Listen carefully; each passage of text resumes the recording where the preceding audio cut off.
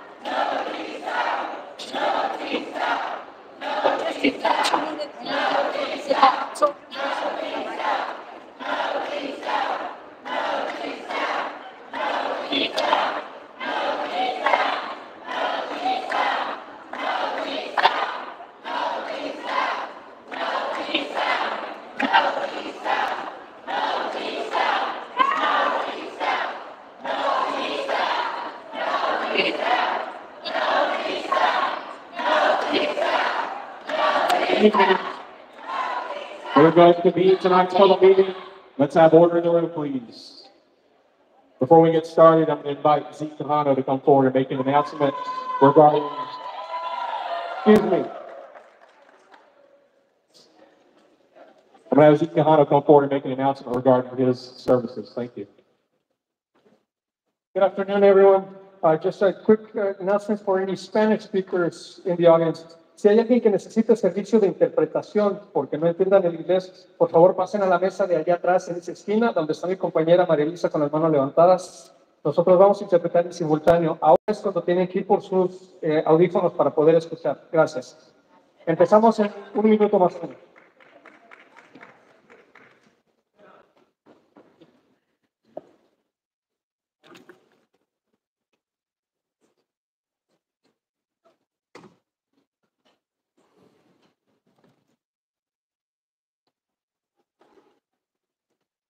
All right, so for the record, this is a public meeting being conducted by the Texas Commission on Environmental Quality, or TCEQ for short.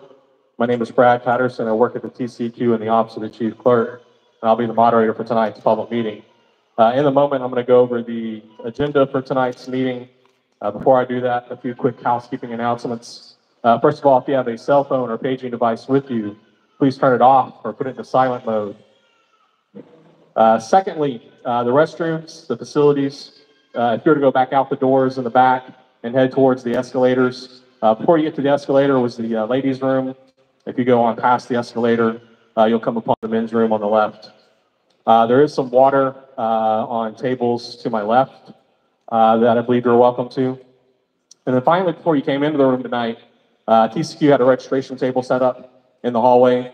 There was a place for you. We had registration forms set out. On the form, there was a place for you to place your name, mailing address. There were boxes to check if you wanted to be added to the mailing list for this application. There was a box to check if you wanted to provide formal oral comments during tonight's meeting.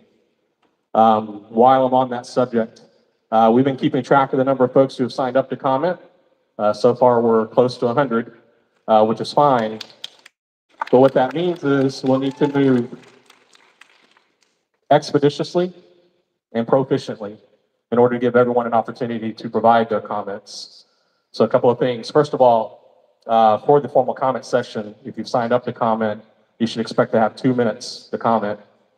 2-minute time limit for commenting when we get to that part of the meeting.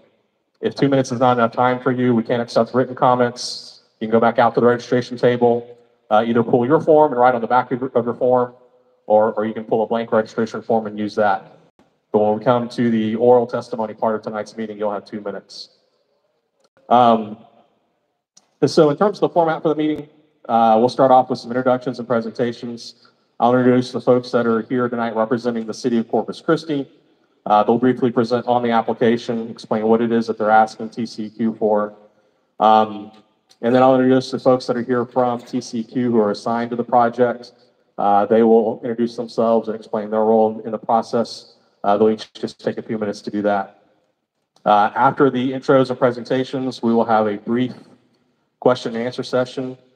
It'll be brief because, again, we've got about 100 folks that have signed up to provide comments. And so we need to save time for the formal comment session, which is the third part of the meeting. During the formal comment session, I'll call you up in the order in which you signed up and indicated that you wanted to provide comments. You'll come up to the microphone, state your name for the record, and then provide your comments. So that's the agenda for tonight's meeting. This is a meeting on an application by the city of Corpus Christi. It's for a proposed DPPS permit. The permit number would be WQ0005289,000. This meeting was requested by Representative Abel Herrero. I'm not sure if Representative Herrero or any of the staff are in the room tonight, but we appreciate their interest in the application. We also understand that there's been some other legislative offices that have expressed interest in the application, and they may have staff here as well tonight. And so we appreciate that, as well as any local city and county officials that are present. I'm going to talk a minute to talk about meeting decorum. The success of tonight's meeting depends on the cooperation and patience of everyone in the room.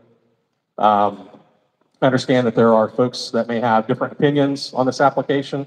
Everyone is entitled to their own opinion, and everyone who wishes to share their opinion will be given an opportunity to do so. But if you hear someone expressing an opinion that you don't agree with or that you don't like, please do not shout them down or boo at them. Like I said, you'll be given an opportunity to share your opinion as well. Also, to keep the meeting moving in an orderly fashion, please be mindful of your tone and your language, the use of abusive language, the making of threats, yelling, shouting are not acceptable. That type of behavior may cause you to be asked to to leave the meeting. So please be mindful of that. So with that, we'll get started with the first part of the meeting, which is introductions and presentations. First here tonight, on behalf of the City of Corpus Christi, we have Drew Molly and Jason Coughlin. And I'll turn the floor over to Drew to present on the application. Okay, thank you, Brad. Good evening, and thank you for allowing me to be here tonight. The City of Corpus Christi truly appreciates being a part of this important TCQ public meeting. My name is, as Brad just mentioned, my name is Drew Molly, Chief Operating Officer for Corpus Christi Water. With me tonight is Jason Coughlin, Project Manager for Friesen Nickel. The City of Corpus Christi has been looking at seawater desalination as a solution to water scarcity in the coastal bend for over 10 years. As part of this project, we are pursuing a Texas Pollutant Discharge Elimination System permit to authorize the discharge of water treatment concentrate from the Inner Harbor Desalination Treatment Plant at a daily average flow not to exceed 51.5 million gallons per day. The city submitted this application in January of 2020. The city assembled an expert technical team to collect field data and perform extensive modeling to develop the permit application. 12 months of water quality sampling was conducted, as well as 6 months of collecting ambient velocity data. The application is built on reliable and sound science. Notwithstanding all of the benefits the region will gain from the project, the city's top priority is protecting the bay and ensuring it remains vibrant. Securing our water future is even more important given the ongoing drought conditions here in this part of Texas, which have resulted in our reservoirs being over 70% empty, leading us to implement stage 2 drought restrictions. Thank you, TCEQ, for holding this public meeting, and thank you to everyone here who will be providing comments this evening.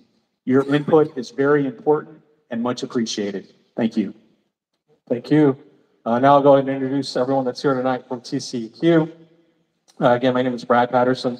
I'm with the Office of the Chief Clerk. On my far left is sitting Jim Hernandez, who's operating our sound and recording equipment. In addition to amplifying sound, we're also making a recording of the entire meeting.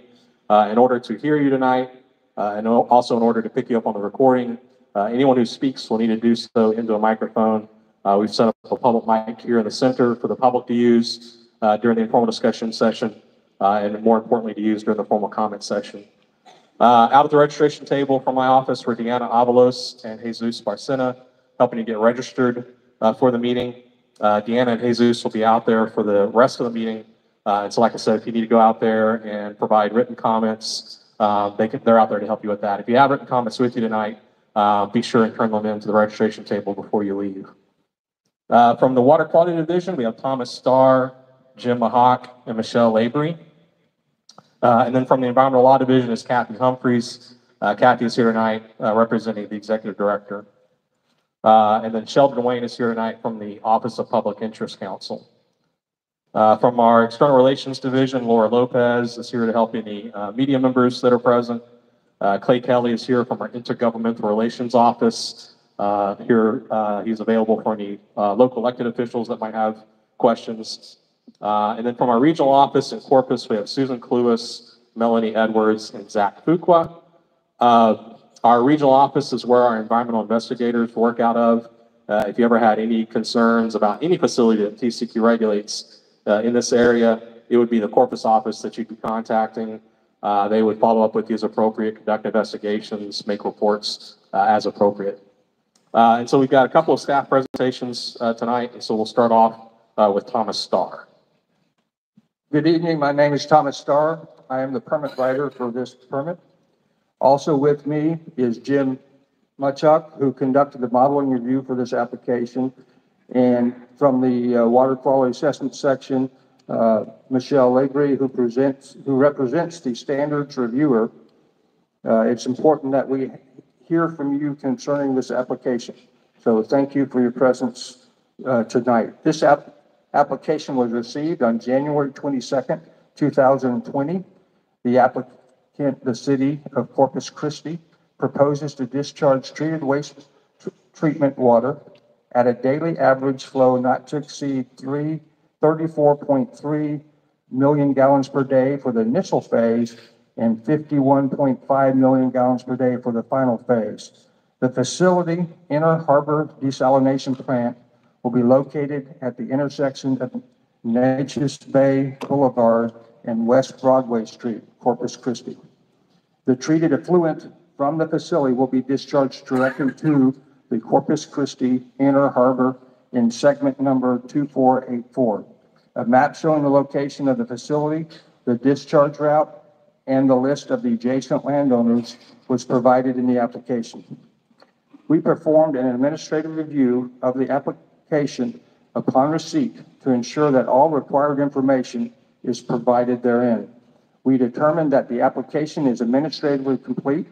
Our chief clerk's office mailed a notice of receipt of application and intent to obtain a permit, and this same was published in the Corpus Christi Caller-Times on May 31st, 2020. Alternate language in Spanish was published in El Tejano on June 12th, 2020. We also performed a technical review of the application to ensure that the applicant adequately addressed all required technical issues, including the proposed wastewater effluent discharge route, the designated uses and dissolved oxygen criteria for the receiving water bodies, anti-degradation analysis of the discharges, and identification of any endangered species that may be present in the receiving water bodies. To show that wastewater from the facility will be treated to required standards and to effluent limits that will ensure protection of existing uses for the receiving water bodies. We analyzed how the water bodies are used or can be used, how well the water bodies can tolerate added nutrients or pollutants, and the restrictions we should place on the wastewater discharges to ensure that the receiving water bodies can continue to be used as they are currently used. Based on our review and analysis, we established effluent limits and conditions to be included in the draft permit, designed to maintain the receiving water bodies' designated uses and protect human health and aquatic life. Upon completion of the technical review, the draft permit was mailed to the applicant for review and comment. By accepting the draft permit, the owners and operators of the wastewater plant agreed to follow and comply with the requirements in the draft permit. Upon acceptance by the applicant, the draft permit was filed with our Office of the Chief Clerk, who issues the notice of application and preliminary decision for mailing and newspaper publication. The applicant published this notice in the Corpus Christi Caller-Times on March 15, 2024. Alternate language in Spanish was published in El Tejano on March 15, 2024. A copy of the application and draft permit is available for public viewing online with the City of Corpus Christi. I will now pass the microphone to Kathy Humphreys, our Environmental Law Division, for information on the public participation aspect of the application process and the remaining steps in the permitting process.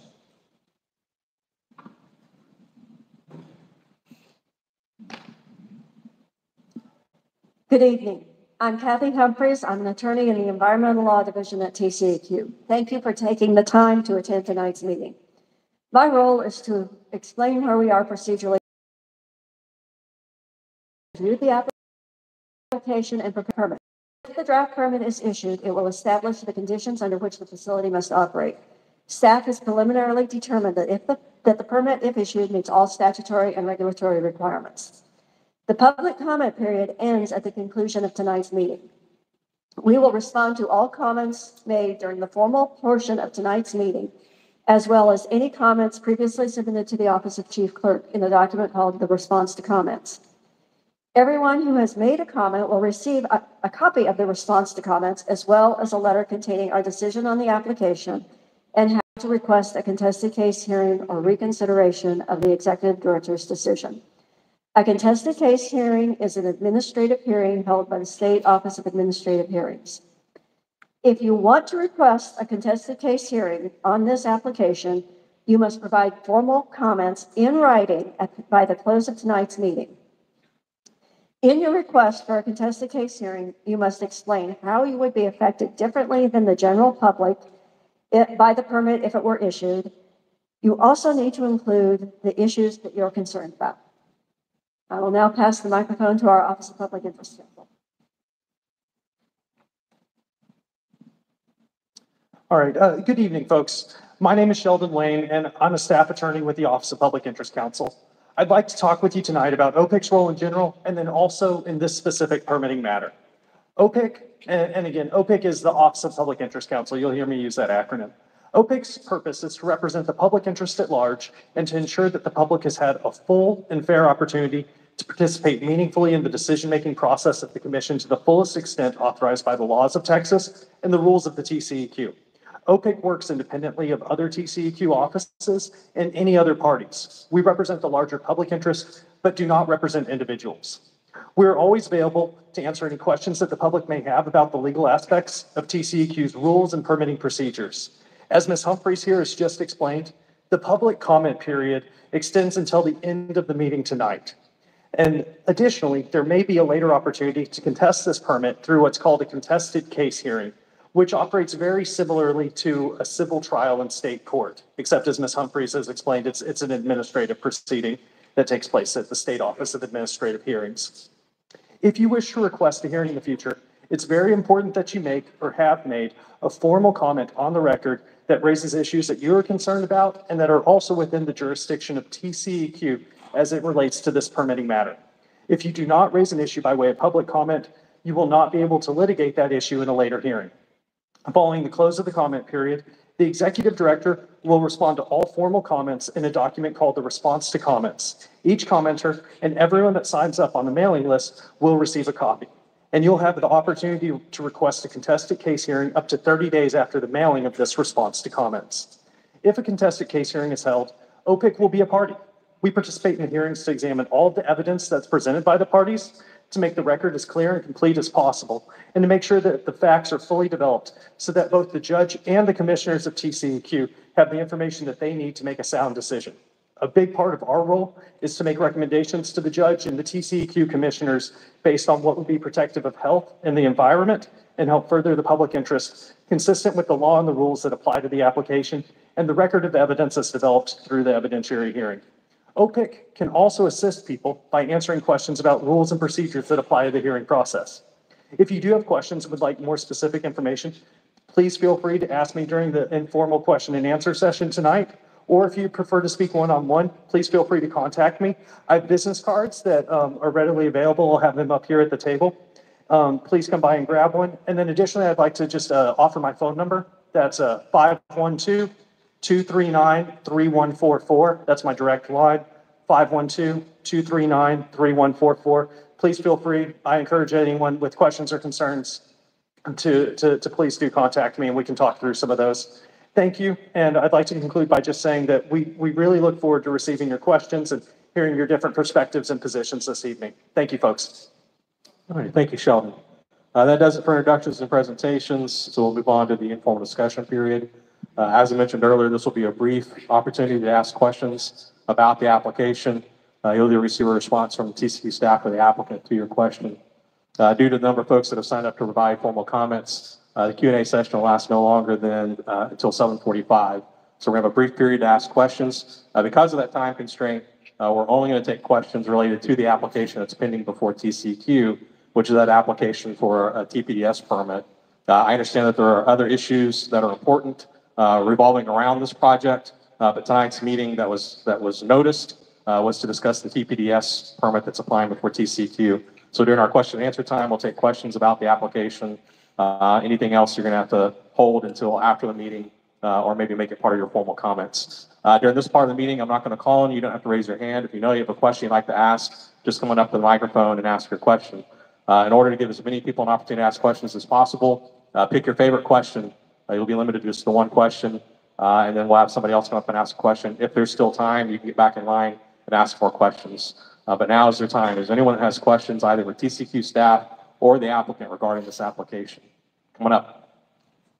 Y'all can form a line. Thank you.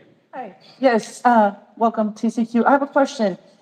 Why did the discharge permit application change in February of this year? Why was it amended? I have a couple of questions. Why was it amended? Okay, to so include, that's it. well, What? it's a two-part question. Let me speak, please. Why was it amended to include 3 million gallons a day of sludge? Was it because you all do not know how you're going to manage the brine? That's my first question. Okay, so let's go ahead and address that. Brad, can I ask clarifying questions, or do we have time for that? Be quick. Okay, the brine, first of all, is the waste product from the reverse osmosis process. That is crystal clear, but very salty. Sludge is a residual from the pretreatment process. I know. That's typically Yeah. dewatered and taken to the landfill.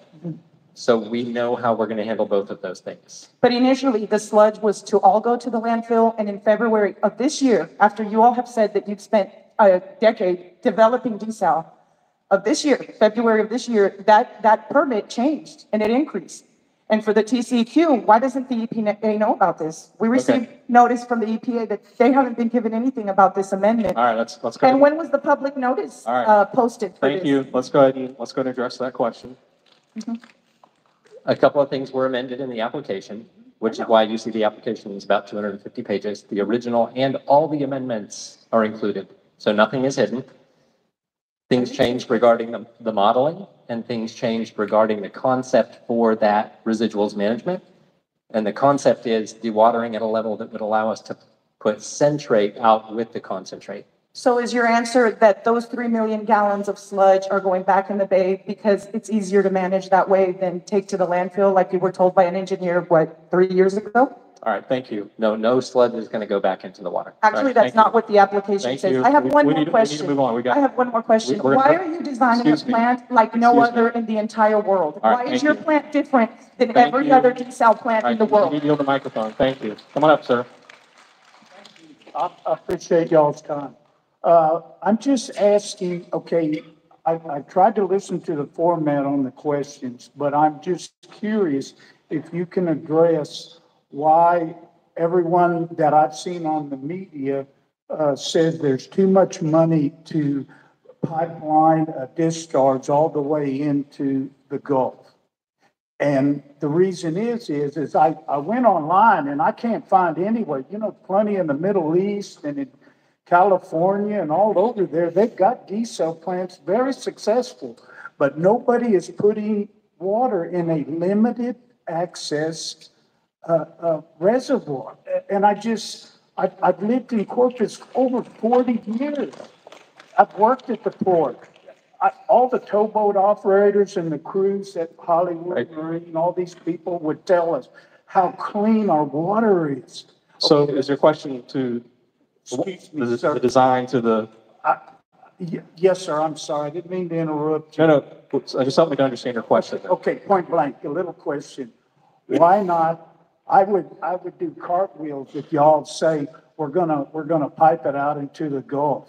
There's already 4 other entities that are going to be doing things like this. Why not do a gathering plan like they do in the oil field? I've been in the oil field a long time. All right, thank you. So I guess the question goes to why did you choose this design? Why not pipe it further out into the Gulf? Can you address that?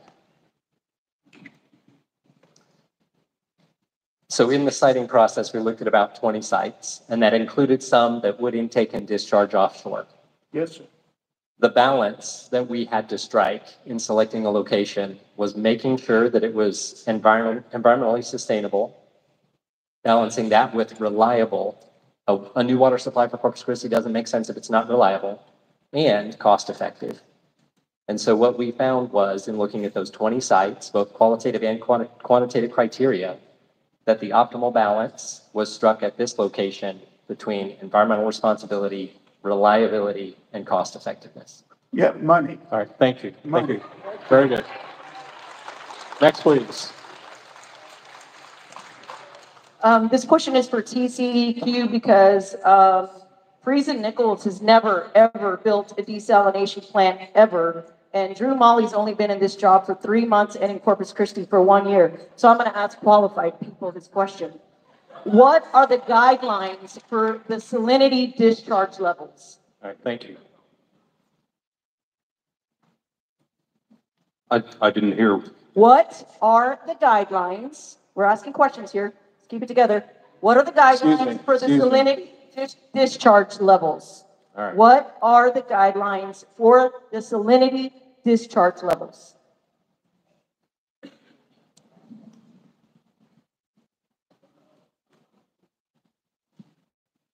So the salinities, there's a lot of modeling that was involved in Hold it this. real close, Michelle. Sorry, thank you.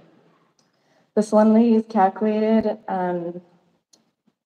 so what went into that is, it was sorry, I just need to find my, the expected salinity, to find the modeling was calculated using a mass balance equation, percent effluent from the critical conditions memo, expected effluent salinities, and ambient water quality data from the Inner Harbor. The expected salinity increase at the edge of the aquatic life mixing zone, which is 380 feet from the outfall, is 1.2 ppt, parts per thousand over ambient.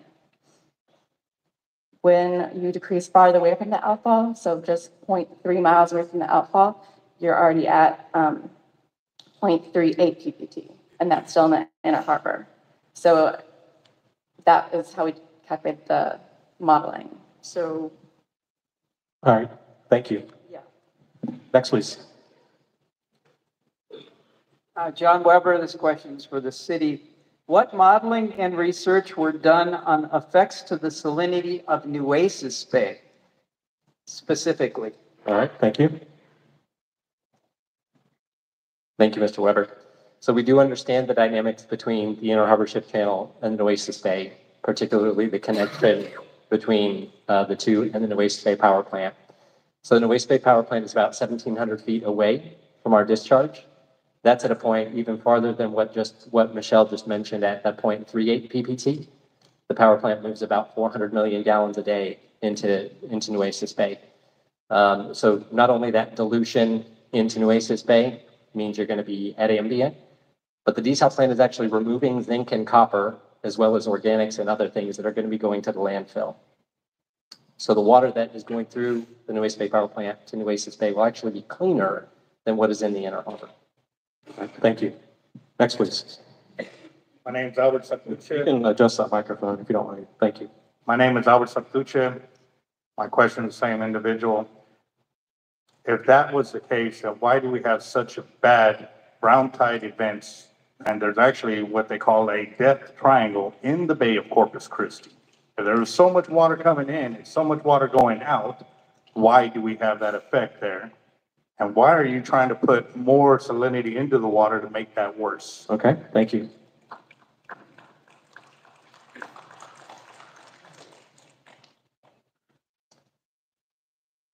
That may not be entirely pertinent to the discharge application that we're talking about tonight.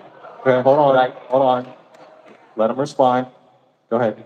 I will say that the TCEQ has rules for discharges. The city and the application go above and beyond those. Now, there are dynamics outside of the Inner Harbor that do not relate to this application, but I will say one thing in response to what we hear pretty often, that this is more or extra salt. And there is no salt going back into the Inner Harbor that did not come from the Inner Harbor.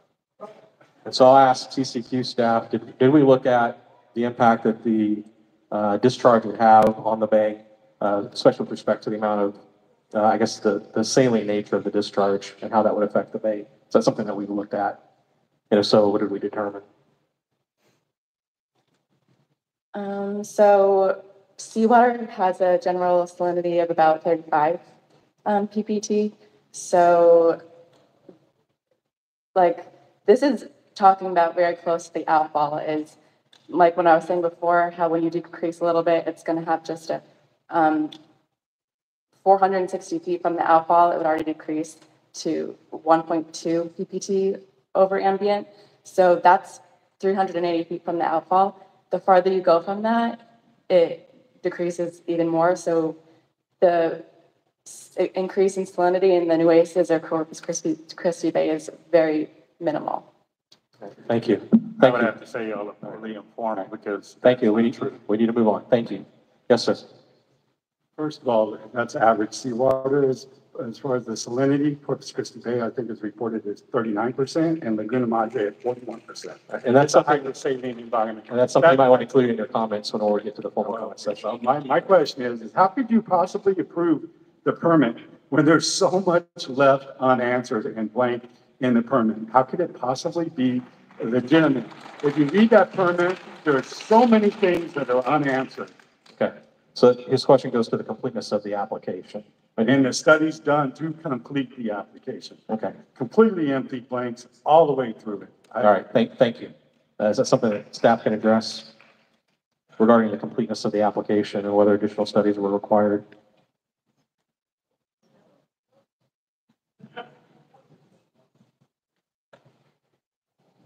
The other requirements in the back of the permit require additional studies. This is a new application, and therefore there's always additional information that is needed and constantly looked at the life of any application.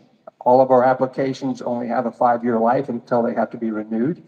And so we again require additional analysis at each one of those renewal processes. Okay. So there's both a salinity study and a velocity study that's required on the other requirements in the back of the permit.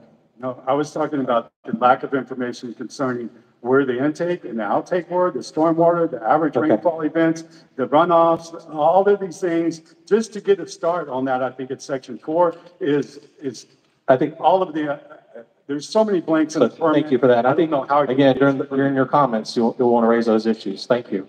Next, please. My question is for the TCQ, and I want to know whether this draft permit has been submitted to the EPA and why or why not. Based on the rules at the time this application was submitted in 2020, it was not required to be submitted to the EPA for review. Thank you. So are you saying it's not a major facility? All new applications are treated as minor facilities until they go through the worksheet that determines them a major or minor, and then at the end of the application process, if it then becomes a major, then that is discussed with EPA. EPA is the only one that can say it's a major facility. Okay, thank you, Eric. And again, if you have information that you want to provide during the comment period, that's the time to do so. Yes, please. I have a question for the city. I'm wondering, with these 20 sites you looked at, why Inner Harbor as opposed to the Barney Davis site, which is only 5 miles from the Gulf? It would be a 7-mile pipeline to get 2 miles out into the Gulf, where we could have higher quality water, less fouling, less scaling, because it's not this really productive Inner Harbor water. And the outfall would be out in the Gulf of Mexico, where the loop currents can dilute it. Why the Inner Harbor? All right, thank you. So choice of location.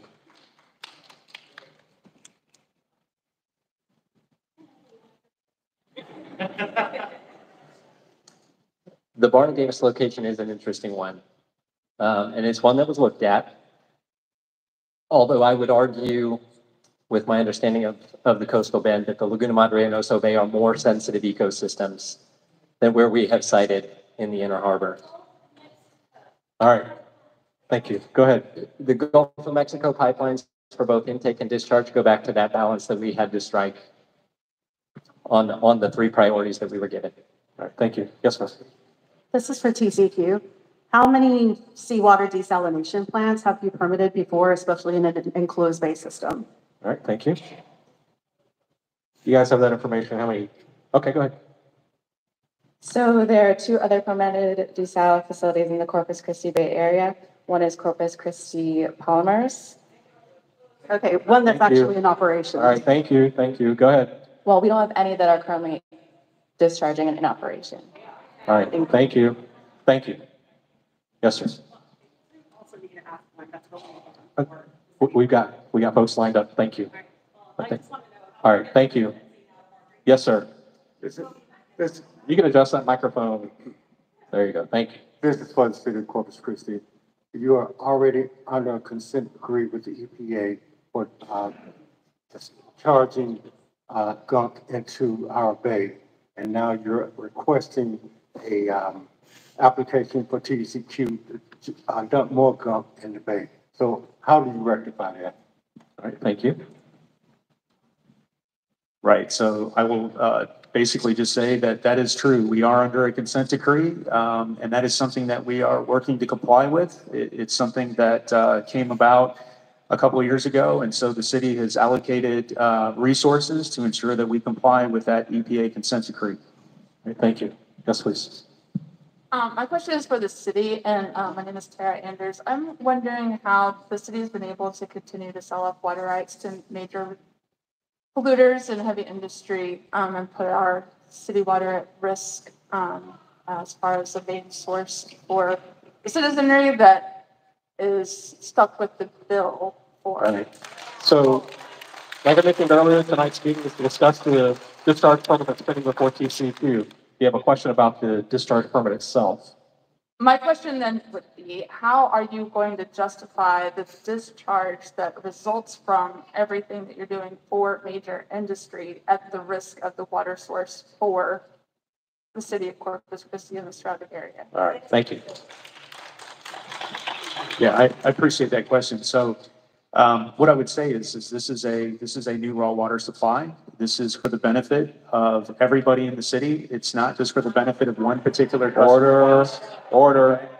And it benefits everybody in the city. This is a new raw water supply, and everybody will pay for it, and everybody will benefit.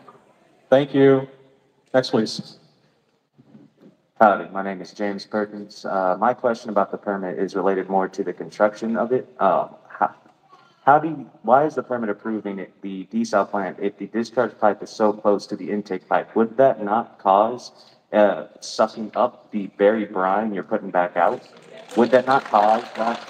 Okay. So, question about the design. So according to the modeling and velocity data in the channel, no, that's not a concern.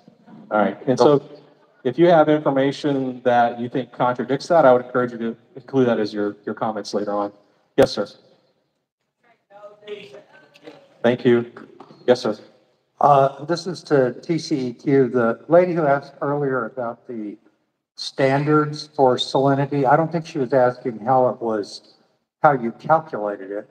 She was asking, what are the dangerous levels of salinity? When is salinity not a good thing? Do you have standards related to salinity? And if so, what are they? And how close are these to good, bad, whatever? Are there standards? Okay, thank you. So those, when I was talking about the calculations and there was studies that we looked at, including studies from Texas Parks, Texas Wildlife, and also more recent studies by Dr. Nielsen, who specifically was looking at red drum larvae, which is a more sensitive group. And a collection of those studies indicated that under 2 ppt is protective of those. So this is much lower than that. Thank you. Yes, sir. I'll also. Okay, go ahead, Jim. To address your question more directly, there is actually not a specific standard for salinity. So what was, because salinity is so variable, so what was done for these analyses is looking at the change of salinity from ambient conditions, and that was assessed to look at potential impacts on aquatic life. Thank you, Jim. Yes, sir. My name is John Purcell. My question is for the city.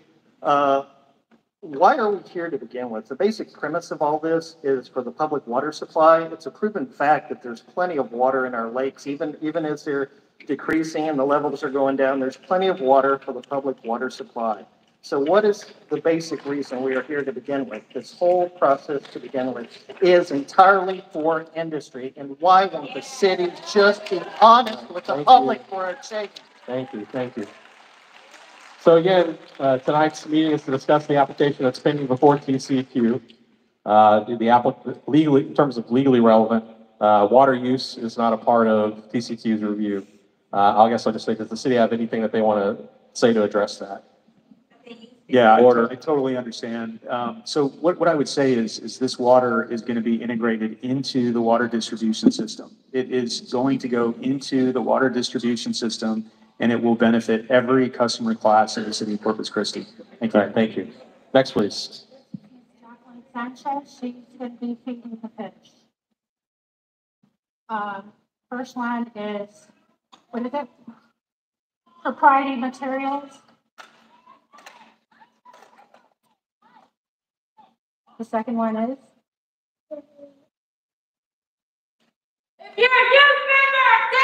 Order, order, order, order. Please do not disrupt the meeting. If you continue to be disruptive, you'll be asked to leave. Security, would you please have security come down? Thank you. We'll pause. Could you please have security come on down? Is there security in the room? Thank you. Hold on. We'll pause. At the beginning of the meeting, I stated, if you're going to be disruptive, you may be asked to leave. All right, did you have a question?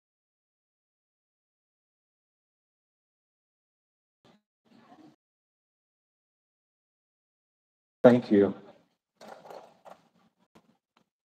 Well, are we going to feed the fish? What are we going to feed the fish? Okay, so we can address that. How this, the question I believe is how this affect aquatic life? How will the discharge into the bay affect aquatic life? I appreciate the question, and this may also provide a little clarity on a question that was asked a little bit earlier.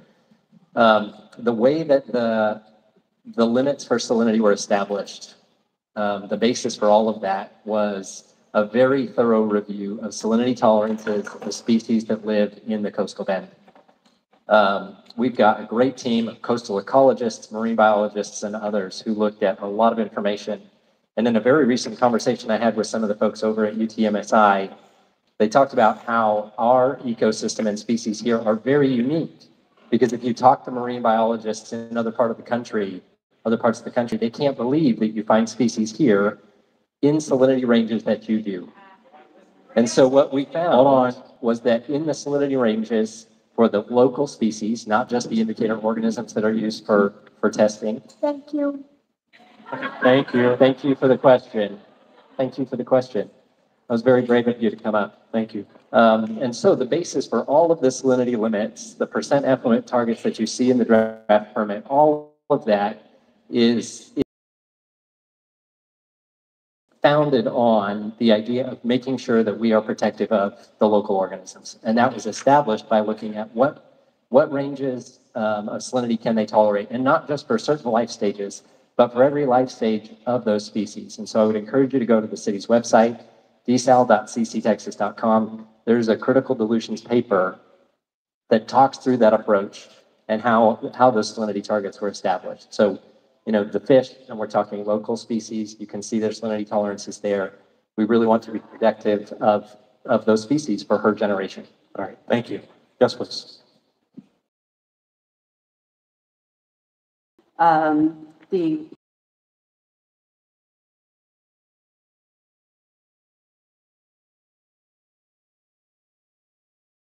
Even though they say it's clean, there's been water because up in the air comes down, even though TCEQ does not factor that into their permits, you know, and it all lands in our water. So how can we as the public trust CCW to be able to adequately clean our water when you have all of these heavy toxins and chemicals, and you're going to put that back in our water supply? People don't trust CC water right now. All right, thank you.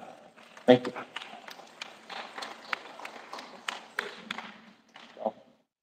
Yeah, I'll cover maybe the intake part here, and then I'll hand it to Drew to talk about the quality of water in Corpus Christi, which I think is actually pretty exemplary. The intake depth is actually very strategic, and the water right has already been authorized for the diversion. But the hydrocarbons that you're talking about are typically low density, so the intake depths will mean that those will not come into the intake. However, at the end of the plant, the city will be responsible for distributing very high quality water that meets all primary and secondary drinking water standards. There will also be a lot of monitoring on the intake so that if there is a spill, if there is an incident in the inner harbor, the plant will not process that.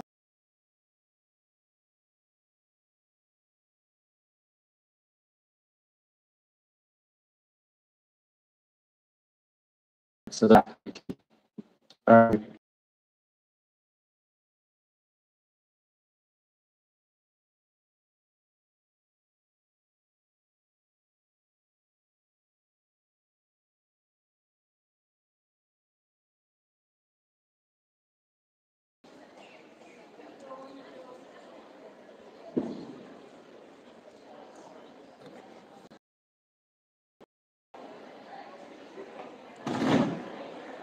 All right, guys, so y'all can kind of see what is going on here. There's a lot of questions that are being asked and they're not being answered. They are truly beating around the bush on this whole deal. I mean, if I stumped them with a simple question of brown tide in our water, I didn't even ask them about red tide yet. We do have that here as well. It hasn't happened in a few years, but once you change the dynamic and we get a heavy downpour, that red tide's going to come right back and it's going to close down whatever they can do. So what is going to happen to this facility for months on end when we have red tide and they cannot use any water because of all the toxins that are currently in it? So I'm going to have that 2-minute discussion when they allow us to get back up there. And I'm going to be pointing things out. But I do appreciate everybody being on the channel and commenting on what's going on. Yes, and definitely, those little thoughts that you're putting in there, I'm sitting here reading, I'm off channel, I'm not real close to what's going on.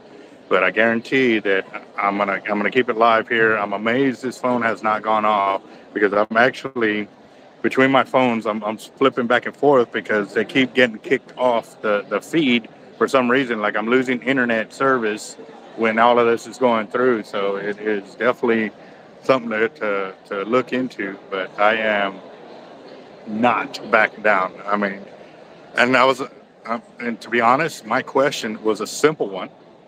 I hadn't even gotten into the technical ones of what's going to happen. Who are we going to blame when this fails? They're trying to say that all these other ones are successful. They're not successful because if they were, why are they being shut down every so often or periodically, to do whatever they got to do for extended periods of time? So, valid factual models for salinity changes in the bay, the delta between the intake and the output doesn't matter. There has to be a maximum. Yeah. No.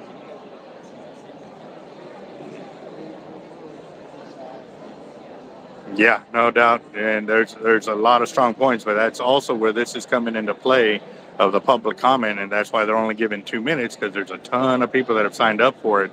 Everybody that walked in with the blue shirts and stuff like that, plus everybody that's already here for the public comment are going to be on it. So, yeah, this is going to be real interesting because now the last meeting, they dominated by having a lot of lawyers and suits and everything saying they're all for it, but now it's everybody else has caught wind of what's going on, and that's why there's a lot more people that are here against it and voicing their opinion. So it's finally gaining momentum, guys, and this is real positive for us. But again, too, this is not the time for us to get lax or complacent on the deal. We got to keep sharing it. We got to keep getting more people involved.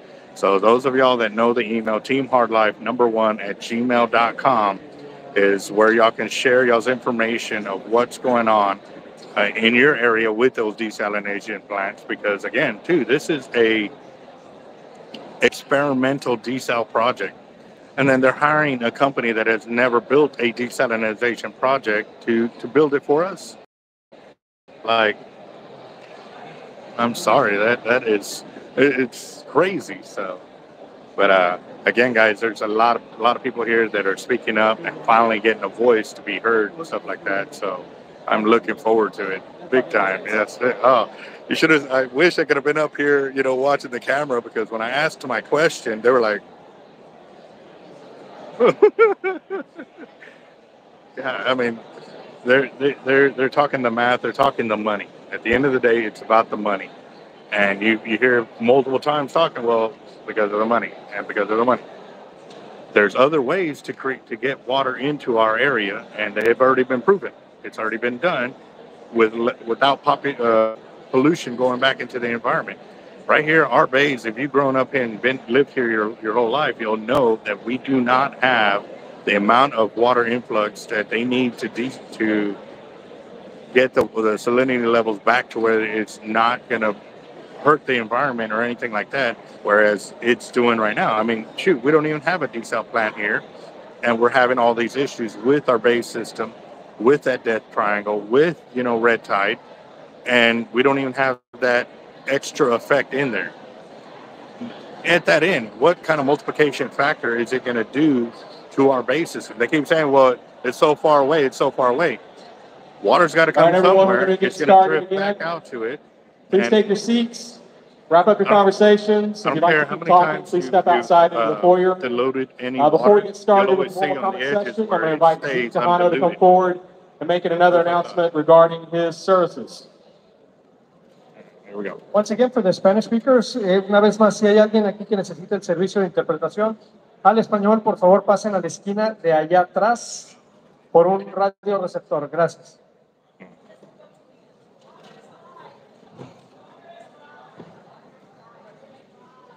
That's fine.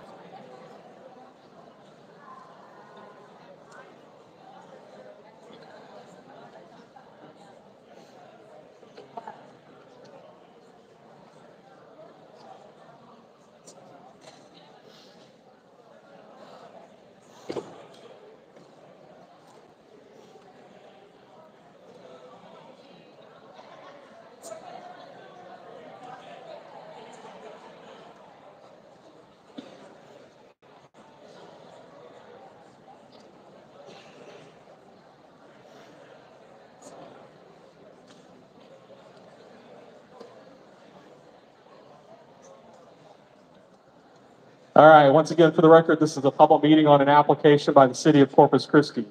It is for proposed water quality permit number WQ 000528900. This is the formal comment session. This is the formal comment session for tonight's public meeting. This will be your opportunity to provide comments for the record that you want TCQ staff to consider, and ultimately the TCQ commissioners to consider before making any final decisions on the application.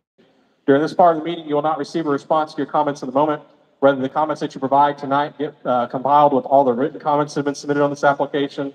They get responded to in one written document called the Executive Director's Response to Public Comment. I'm going to call you up in groups so that you can be prepared. I've got 113 folks who have signed up to provide comments. I'm going to call you in order and once you registered.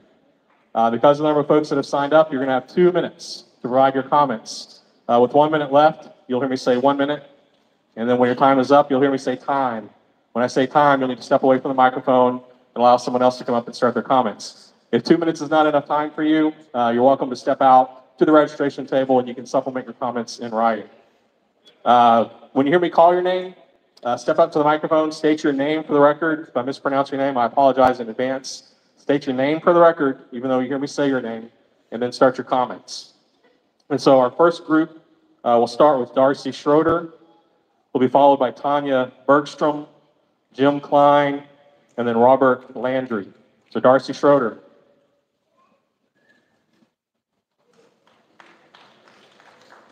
When I call your group, if you wouldn't mind making your way to the microphone, that way we can move things along a little more quickly. Darcy. Good evening. My name is Darcy Schrader. Water is vital for the overall economic health of our entire community. Seawater desalination has been implemented in cities around the world, and it's time for Texas to move forward with a water supply source other than groundwater.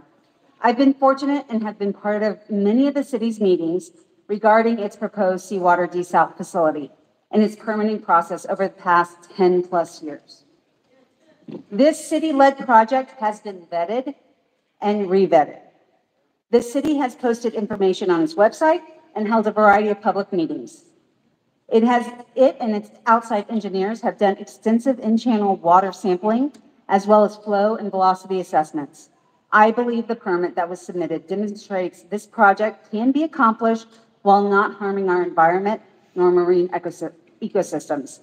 I encourage the TCQ to issue the final discharge permit so that construction can begin on a sustainable and drought-proof water source for everyone. Thank you. Thank you. Up next is Tanya Bergstrom. Hi, my name is Tanya Bergstrom. So first of all, TECQ Water District number 3, City of Robstown, and the City of Corpus Christi have actively and productively been breaking the law by not submitting the open records acts that we have been requesting from you guys. So the desal will not solve the water insecurities that we have. We're going to build this $1 billion infrastructure partially covered by federal grants, but it won't cover it completely. So who is paying for the rest? With the industries coming, the desal will only cover the industry to correct today's problem. But if we continue to accept the big industries, we'll be in the same boat with the desal plant that can't produce enough water. The refineries are using 90% of the water. Avena is coming, asking and flip-flopping. They don't even know how much water, but we're estimating with chemists and engineers that they're going to need 10 million gallons of water. Tesla came in asking for 1 million. All of a sudden, they need 8 million gallons of water. Pamico, we're estimating that they need 10 million gallons of water. And what? 1 minute.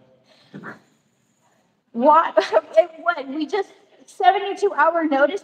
What if we can't produce this water? They can sue us. Not only that, the desal plant costs it's so much to maintain, and we're gonna have to pay for the cost to fix this machine. And not only that, we're selling our water 1%. This is a temporary solution. We're gonna run out of water in 5 years. And once these big industries rape us of our resources, they're gonna hide behind their lawyers, and you guys don't see that.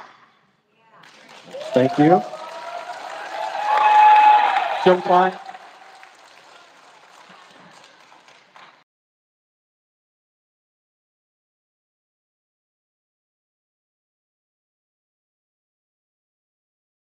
Environmental organization representing people living in about 18 counties centered around Corpus Christi. The Coastal Bend Sierra Club Group opposes, and I oppose, issuance of this permit WQ 000-528-9000. A full-blown environmental impact study is needed to determine the consequences of this project, and that has not been done so far. Lacking that, the responsible thing is to reject this permit. The applicant has not considered the environmental impact of the 5 desal plants proposed under consideration by the TCEQ. 1 has already been permitted, 4 are under consideration by the TCEQ. This will increase salinity in Corpus Christi Bay, threatening the flora and fauna in that bay. Coastal Bend Sierra Club Group calls on the TCEQ to conduct a study of the cumulative effects of water emissions, but also air emissions in this increasingly industrialized area. We've been making that call for 15 years. I will make it again tonight. 1 minute. No seawater desal plant has discharged its brine into a closed bay system such as Corpus Christi Bay. It is reckless and irresponsible. Texas Parks and Wildlife expresses concerns about increased salinity, but a zinc and copper permit. The Coastal Bend Sierra Club Group also calls on TCEQ to grant Hillcrest residents and their association standing in a contested case hearing to oppose this application in the courts. Coastal Bend Sierra Club Group opposes issuance of this permit. Thank you. Thank you. In his comments, Jim made reference to requesting a contested hearing. I just want to take a moment to let everyone know that all requests for a contested hearing have to be made in writing. I know that Jim knows that. It's not enough to state it at the microphone. If you wish to request a hearing, you'll need to do so in writing. Up next is Robert Landig. Yes, thank you. Bob Landig. First, thank you, both groups of people, for being here. I can't imagine what this is like. I'm an engineer, been for 16 years. I was going to speak to some of the technical aspects of things, but I think it's very, very clear because I can read. I am absolutely 100% for the desalination plant. We completely need it as a community. I work, live, and I participate in this community, and I love it. I'm a scout leader. I love camping. I love the environment. This false narrative that this mythical industry group is the only group that benefits from it is disgusting to me. The tens of thousands of people who work in these industries, these are the best paying, most sought after, best jobs that we have. It is the lifeblood of this economy and what we need to keep going. Order. Go ahead. The very, very small minority of people that are allowed about this the 100 people in here, the vast majority of people that I know support this. I want you guys to know that this community is for this and we need it. Thank you very much. Thank you. Order. Order. Let's have order in the room, please. Again, as a reminder, if you continue to be disruptive, you'll be asked to leave the meeting. Our next group, we'll start with Wesley Turberry, Austin Machow, John Hale, and Eric Burnett. Wesley Turberry. I'm not. No, you're not. We're taking order people in the order in which they signed up. Okay, thank you. Wesley Turberry. Hello, my name is Wesley Turberry. As someone who has closely followed the city of Corpus Christi's efforts to secure new and reliable water resources, I'm convinced the desalination plant is a critical investment for our future. The approval of the discharge permit brings us one step closer to a drought-resistant water supply that will serve not just our current population, but also support the growth and prosperity of the coastal Bend region. Thank you. Up next is Austin Machow. Hello, Austin Machow. As a longtime resident of Corpus Christi, I've witnessed the challenges our community faces with water scarcity. I stand in support of the City of Corpus Christi seawater desalination plant and associated discharge permit. This project is a necessary step towards ensuring a sustainable and secure water future for our region. I believe the extensive research and proven technologies demonstrate a responsible approach to our collective and need for a reliable water supply for the region. By moving forward with desalination, we are taking a proactive approach to overcoming drought conditions that threaten our way of life in South Texas. Thank you for your time and have a wonderful evening. Thank you. Up next is John Hale. John Hale, I'm here today to express my support for the TCQ. Authorize the permit for desal facility. Beyond the obvious advantages the project has, enhancing our community's growth, ensuring a positive future for generations to come, thousands of the coastal Bend residents receiving competitive wages because they are able to work locally, and so many more that I could add. What drives me here today is my passion for emergency response and preparedness. As an emergency responder in our community, I can tell you that bountiful water supply is essential to safe operations, response to emergencies. Whether it's responding to house fires, vehicle accidents, hazardous material spills, or rail incidents, we owe it to local and state agencies who respond to these emergencies. We owe them the ability to respond without concerns of water inventory. We owe it to them to be in a position to use all resources available without having to manage limitations of those resources. The TCQ has a difficult decision, and many of us here tonight appreciate your dedication. We appreciate your commitment to ensure a diligent review and consideration of this permit, and we trust you will make the right decision for a drought-proof solution that ensures the growth of the Corpus Christi area and for generations to come. One final thought. 1 minute. As a leader of my son's scouting organization, I have no desire to damage our local resources. The studies that I've shown review the data in current desal plants indicate we will not experience an impact to the environment, waterways, or bays. And therefore, I'm here today to express my support for the effort in building the desal facility. Thank you. Thank you. Up next is Eric Burnett. Eric Burnett, I reside in Portland, Texas. I've served on the Nueces River Authority Board of Directors since October of 2014. Governor Abbott appointed me as president of the board March of 2024. I'm here this evening to represent the authority. Nueces River Authority serves as the sponsor of the Texas Water Development Board's Region N Planning Group, which is responsible for water supply planning for 11 South Texas counties, which includes the coastal Bend area. The most current plan adopted by the Development Board, the 2022 Water for Texas State Water Plan, projects a water supply shortage of 28.4 million gallons per day by 2030, growing to 44.2 million gallons per day shortage by 2070 for the coastal Bend region.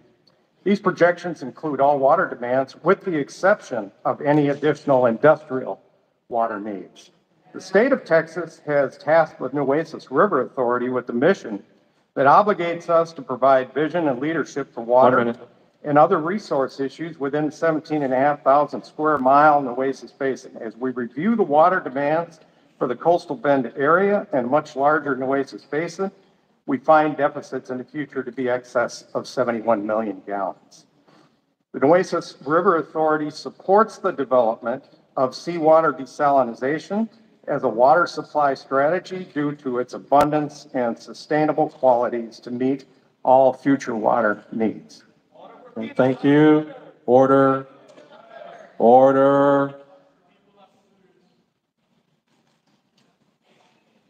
Our next group will start with Aaron Uri, and then Dr. Jacqueline Curry, Haley Law, and then Kelly Coates. Aaron Uri. Hi, I'm Aaron J. Uri, and I wrote this down because I tend to ramble. I'm not against industry. I retired from the automotive industry. I am against the building of industry where it puts people and the environment in jeopardy, especially when we, the taxpayers, not the industry, have to pay for it. And now I know the city said they're going to, but from what I've read and heard, we are going to pick up the tab.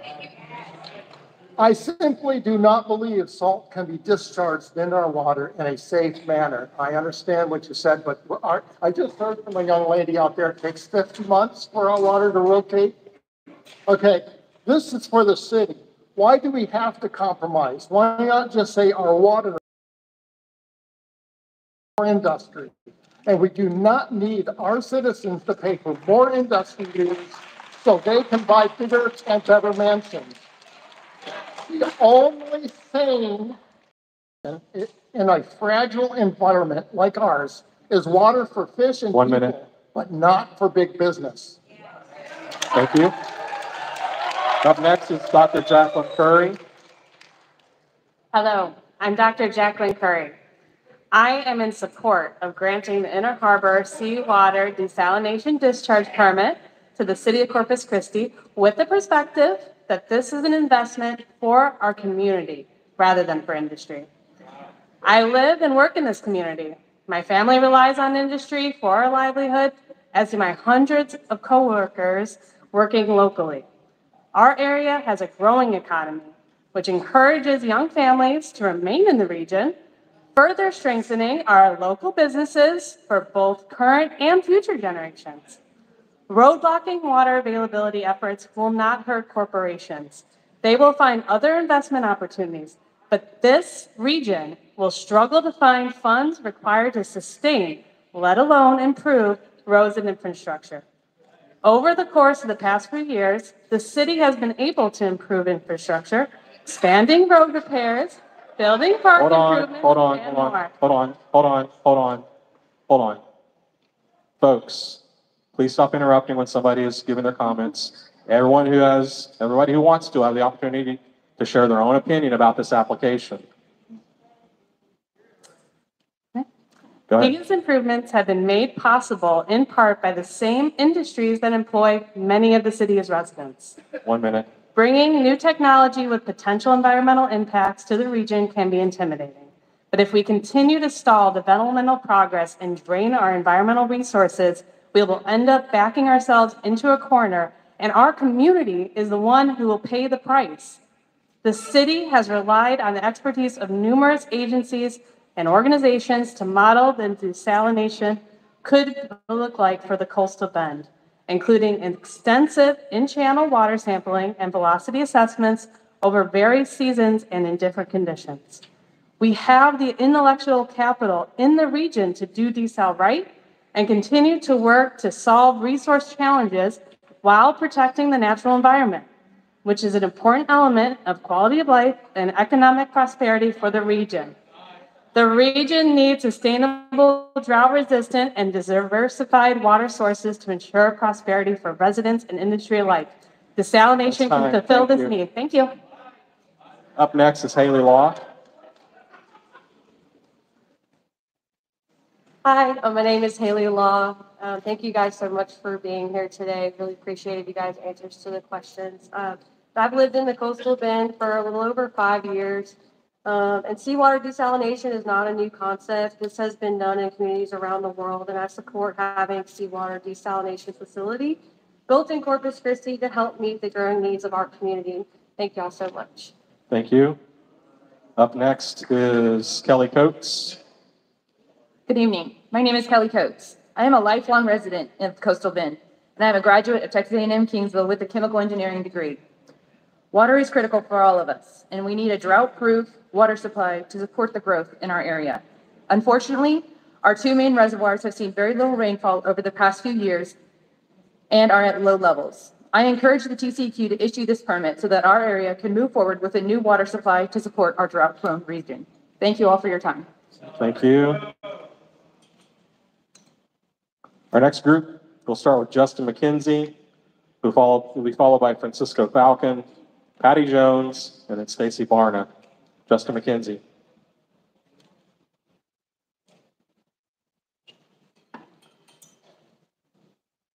Hi, I'm Justin McKenzie.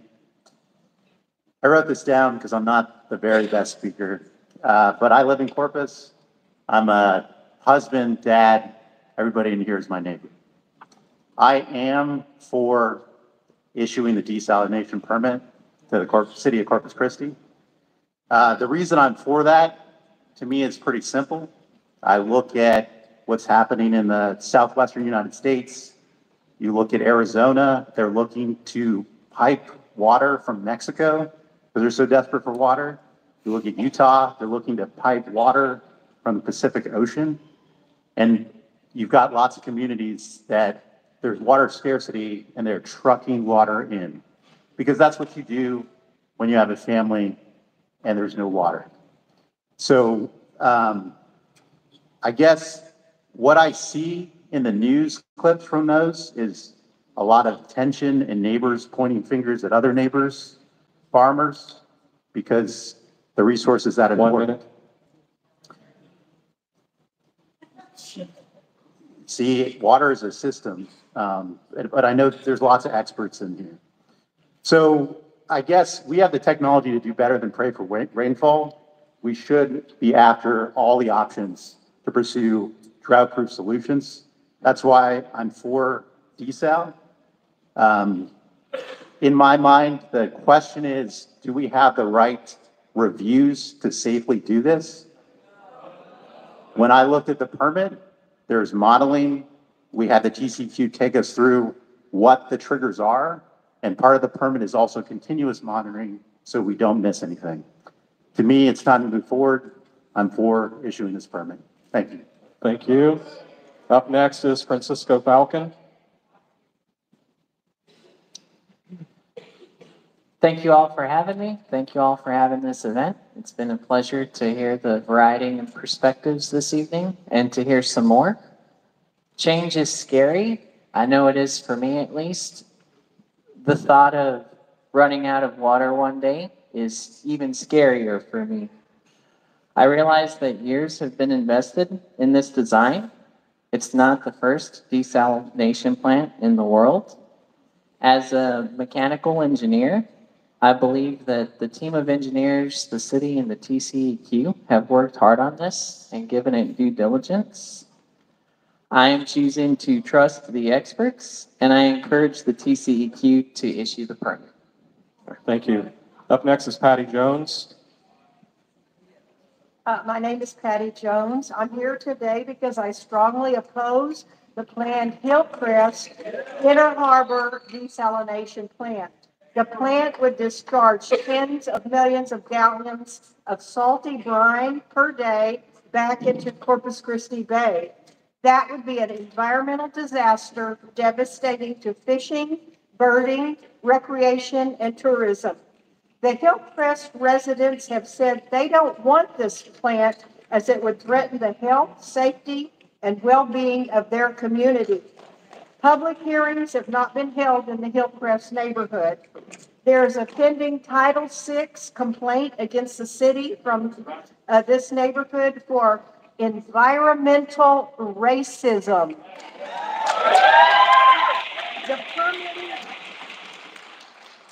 The permitting of this plant should be placed on hold until the Title VI complaint is resolved. Desalination is 1 minute. costly water option. It would cost more than recycled water and many times more than reservoir water. The desal plant would be for the benefit of heavy industry, yet residents would be expected to pay for it in higher taxes and higher water bills. Final costs of the desal plant could run into the millions of dollars. The money instead could be better spent on repairing the city's aging water infrastructure. Drought and water scarcity are the norm here in South Texas. It's every citizen's duty to conserve water. However, industry is held to a much lower standard with regard to water conservation. For decades, residents have been paying at a significantly higher rate for water than industry. Industry should be paying for water That's at time. the same Thank you. rate as industry. Up next is Stacy Barney.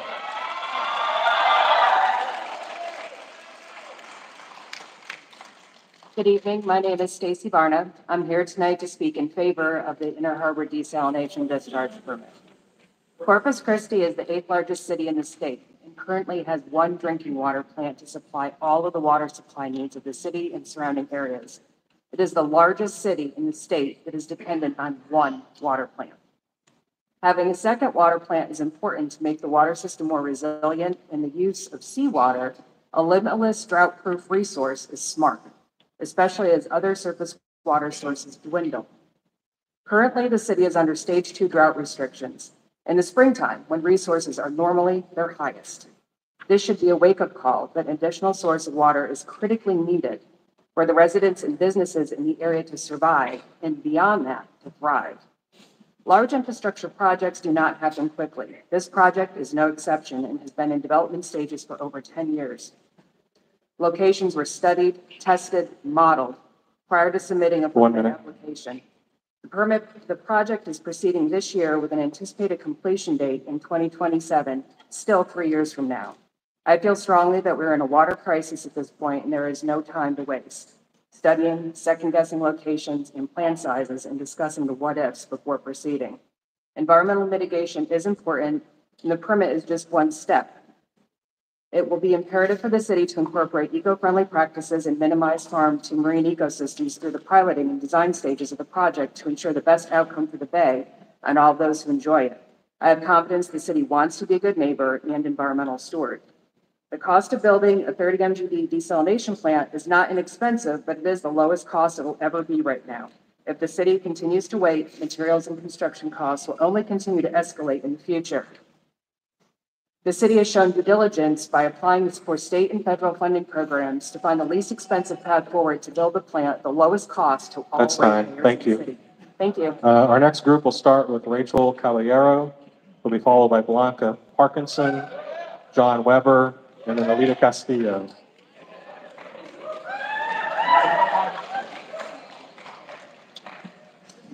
The irony here is our tax dollars pay all of you. Again, Freeze and Nickel has never built a desalination plant ever. They have no experience. Drew Molly has only had this job for 3 months, and he only got the job because the other guy got fired because his integrity was stronger than his paycheck. I'd like to remind everybody in this room that we are the minority user at 16%. We do not need this water. Industry does. There are paid, TCEQ needs to know that there are paid representatives here from the PAC Texas Desal Matters. So these people coming here speaking in favor have been paid, just FYI. There has never been a plant like this built ever in the world. 1 minute. This is not a political party issue. This is a moral and community issue. We are demanding an environmental impact study. We are demanding a community vote. This is not sustainable. You are lying to the public. It is not the community's responsibility to resolve global issues. If you want to see this go away, folks, these are the people to not vote for in November. Paulette Guajardo, Michael Hunter, Mike Pusley, Roland Barrera, Dan Suckley, Everett Roy, Barbara Canales, Sean Strawbridge, David Loeb, Larry Elizondo. Do not vote for those people in November. Thank you. Dr. Parkinson.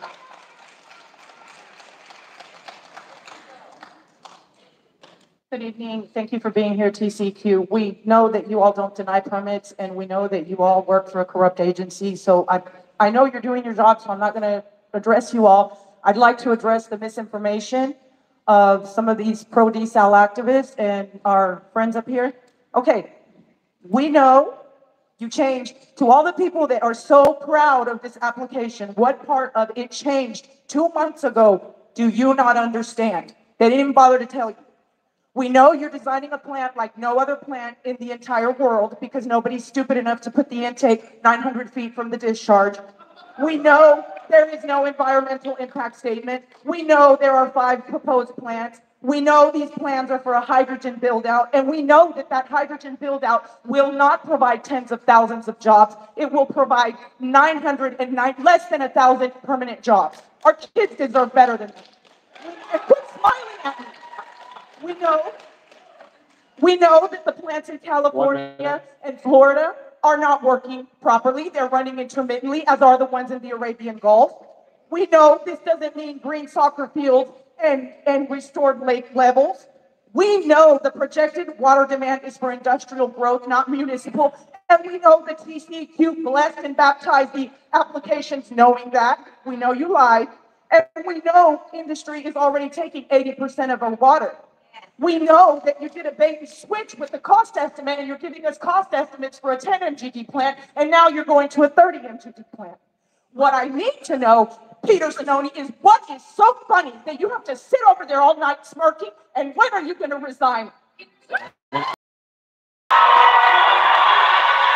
Up next is John Weber.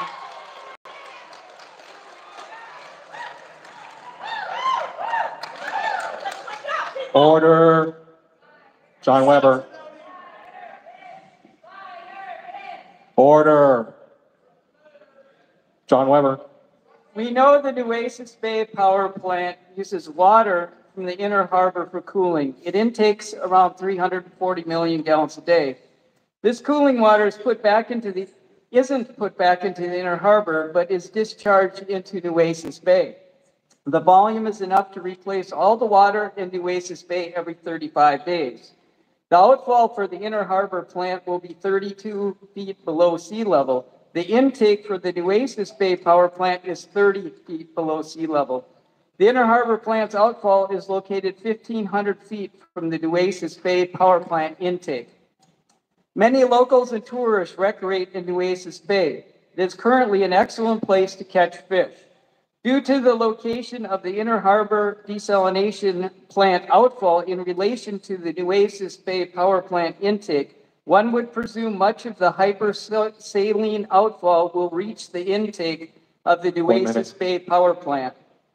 The power plant intake will act as a powerful vacuum to suck up this mixture, and then it will be used to cool the power plant and then be dumped into Nueces Bay.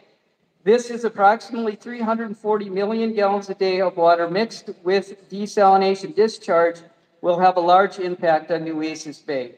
TCQ needs to consider the recreational impacts to the community. Without a doubt, the Hillcrest residents should be allowed standing in a contested case hearing.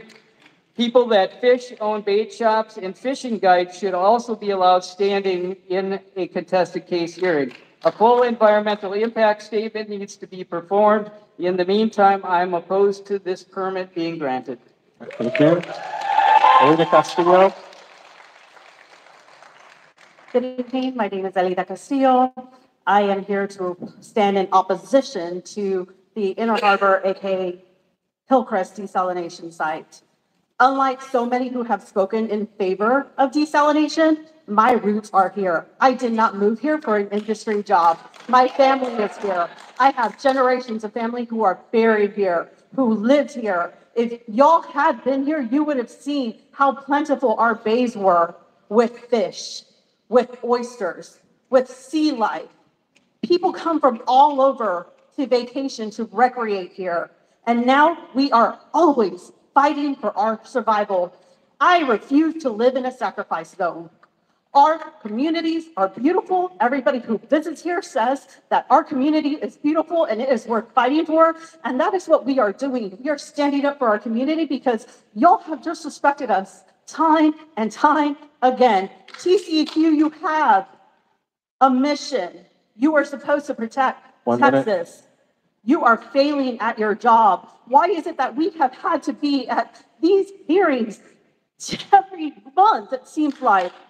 We are tired, but we are not going to stop fighting because these are our communities. We have young children who we want to grow up here. We don't want to move away. We shouldn't have to move away. And I am so tired of people saying, if you don't like it, move away. That is not just. This is our community. This is our home. TCEQ, I hope that you are making this project abide by the Harbor Island by having them abide by the ZED zones, the zone of affluent zones of affluent dissolution at 2%. And I also support Hillcrest and their contested case hearing, and we'll write that down. And Mama, can you see? To see it.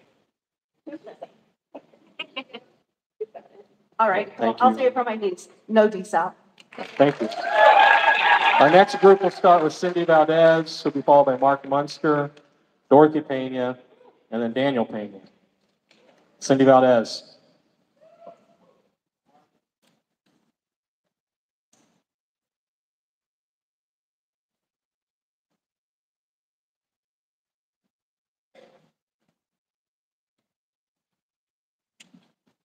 Hello, thank you for this opportunity to speak tonight.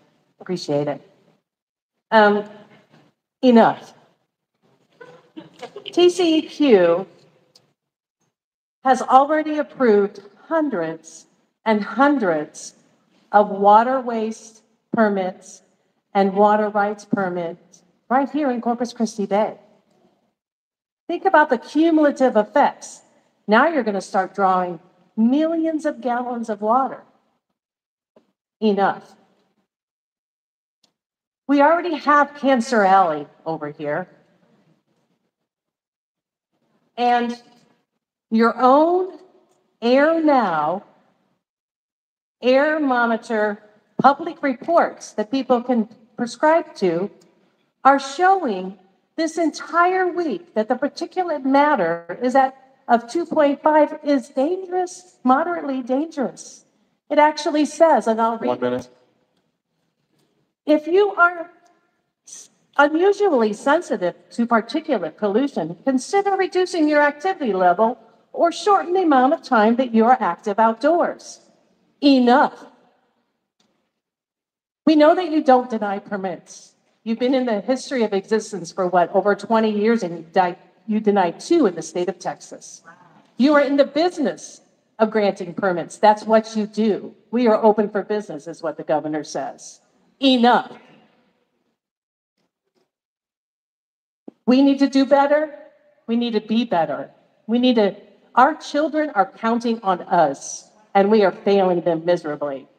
Enough. Do better. Thank you. Mark Munster. Hello, my name is Mark Munster. Our bay, the heart of our community, is at risk. The proposed desalination plant intends to discharge brine back into our waters, and we haven't even had a thorough environmental impact statement yet. This isn't just about today, it's about what we're leaving for the next 20, 30, 40 years in the future. We're being told we need this plant because of water shortages, but look at the facts, look at who's using our water. We're currently in stage 2. Just yesterday, an article came out that we're probably going to go into stage 3 this summer. Everyone needs to look at what those stage 3 restrictions are. Even more restrictions on watering. You can't even water your car. And industry continues to get exemptions. And there's even wording that they can opt out of exemptions. Everyone needs to go read the stage 3 restrictions. And whoever uses the gallons of water it's incredibly relevant to why we're here today. That's what the permit's for. Over 40 million gallons a day is used by all the industry combined. The average residential home is like 200 to 300 a day versus 20, 30, 40 million. And what's crazy is that the residents are going to be the one footing the bill for this. Our rates are going up to subsidize these companies. We're paying more for so much less, and it's not right, especially to individuals on fixed and lower incomes who are already struggling with the rising cost of living. What's even more frustrating is that industrial users are appealing their rate increases to the Public Utilities Commission, while residents don't have that option. And then there's Hillcrest. People live there. They have homes, lives, and a right to continue living in their neighborhood. We can't build a massive facility right next door. Our young people are watching, and we don't understand why our livelihood, the environment, is being traded off for industry profits. It doesn't make sense. We're not going to stand by quietly while our rights to a clean and safe environment are ignored and be put second to whoever has the biggest wallet and influence. We're not indoctrinated. We're not against growth and progress. We care about people that actually live here. Please deny this permit. Review it. Look at the worst case scenario. We can strive for approaches that will not put a huge strain on our energy grid, further marginalize the historically black neighborhood, harm our bay, make the city borrow money they don't have, continue the cycle of poor leadership in water resource management, and cause residential rates to go up and up. We deserve better. We need better. That's why we're here today as a community. Say no to desal. Say no to oligarchy. The people, the community, the environment are going to suffer if we don't. Thank you. Thank you.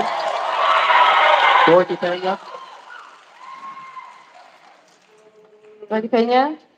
I am asking for a contested case hearing about the waste permit number WQ000528900.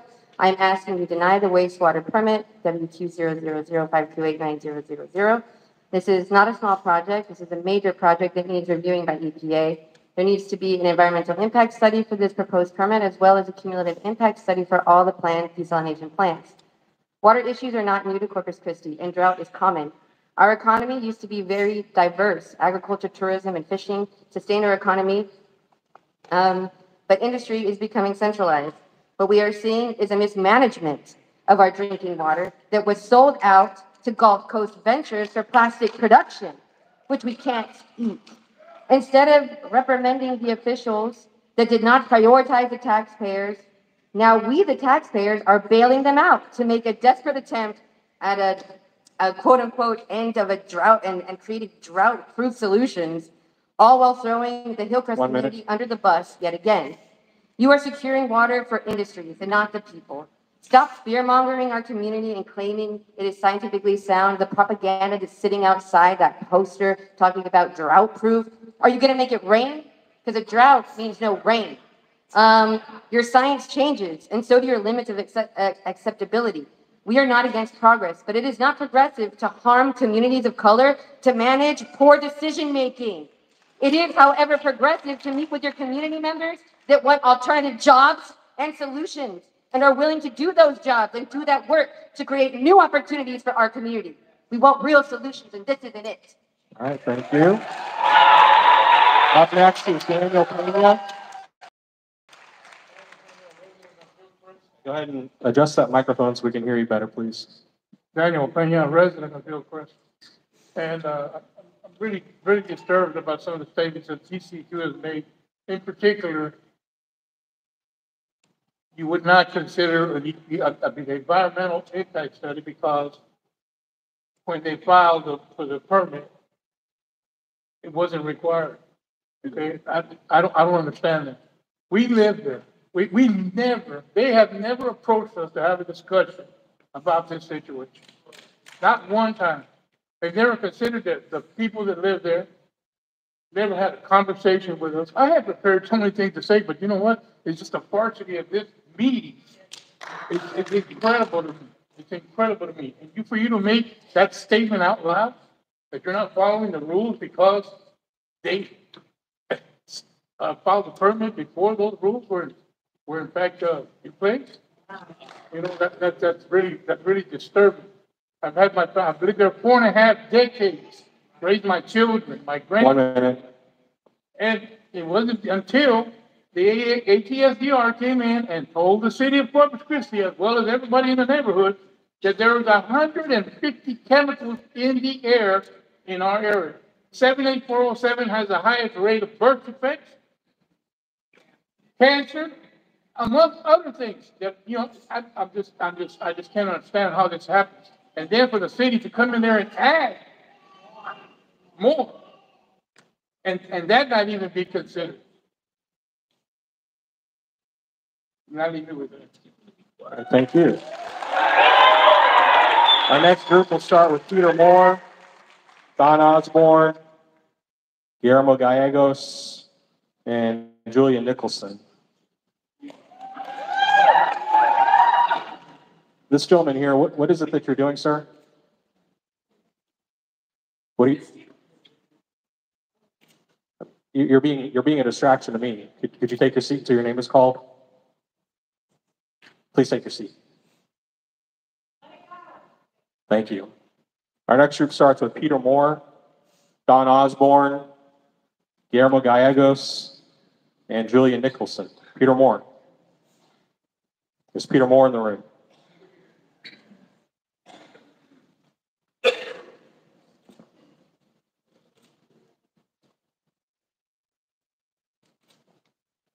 My name is Peter Moore. I'm a historian. I speak today as a friend of the Hillcrest Residents Association, whose historic neighborhood has been ravaged, and I mean ravaged, by development. For decades, government and industrial developers have encroached on this neighborhood. They've bisected it with roads and bridges. They've poisoned its air, and now they hope to complete its destruction by building a desal plant in it. No reasonable person would deny that Hillcrest has been targeted for this development because it is poor, black, and brown.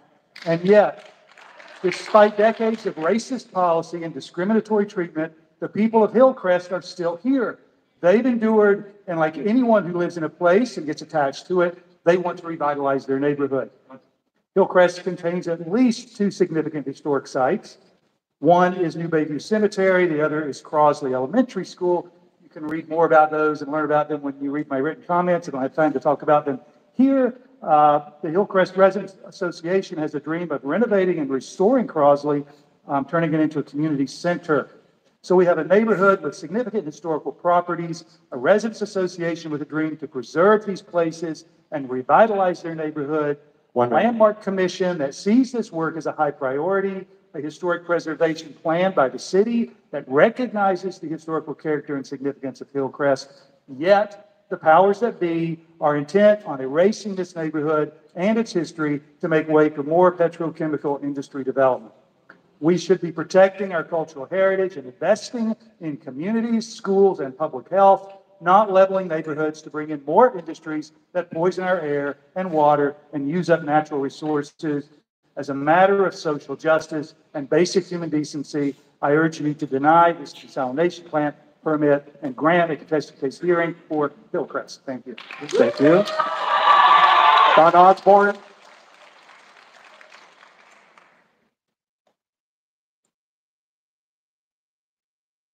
Okay, as you can see, I'm old. I need more light, and I can't get more in here. So, okay. So, as someone who's lived during the drought and water rationing of the early 1980s, I have been disappointed and horrified at our current water shortage and the reasons that we once again are facing these shortages.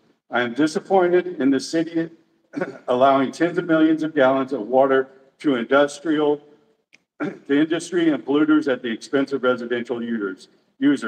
This shortage of water had been addressed by the Mary Road Pipeline 1 and 2 and other measures. I am horrified that the proposed answer to this problem is the Hillcrest neighborhood desalination site. I could not imagine a worse location for this plant and the intake and discharge. The proposed intake site and the chemical-laced brine discharge site is in the very close proximity to constant loading and unloading volatile organic compounds from and to barges and ships. There have been many mishaps in loading during these loading procedures. The placement of the intake is subject to uptake these spilled compounds and will result in high concentrations of chemicals in the water for residential users and the release of high concentrations of volatile organic compounds that are harmful substances in our waterways and bay as stream systems. The environmental degradation is inevitable. In an article published by NebGuide titled Drinking Water Treatment Reverse Osmosis, I'll just cut to the chase. Contaminants not removed by RO filtration include dissolved gases such as hydrogen sulfide, some pesticides, solvents, organic, volatile organic compound chemicals are not removed by RO. That's time. Thank you. Up next is Guillermo Gallegos.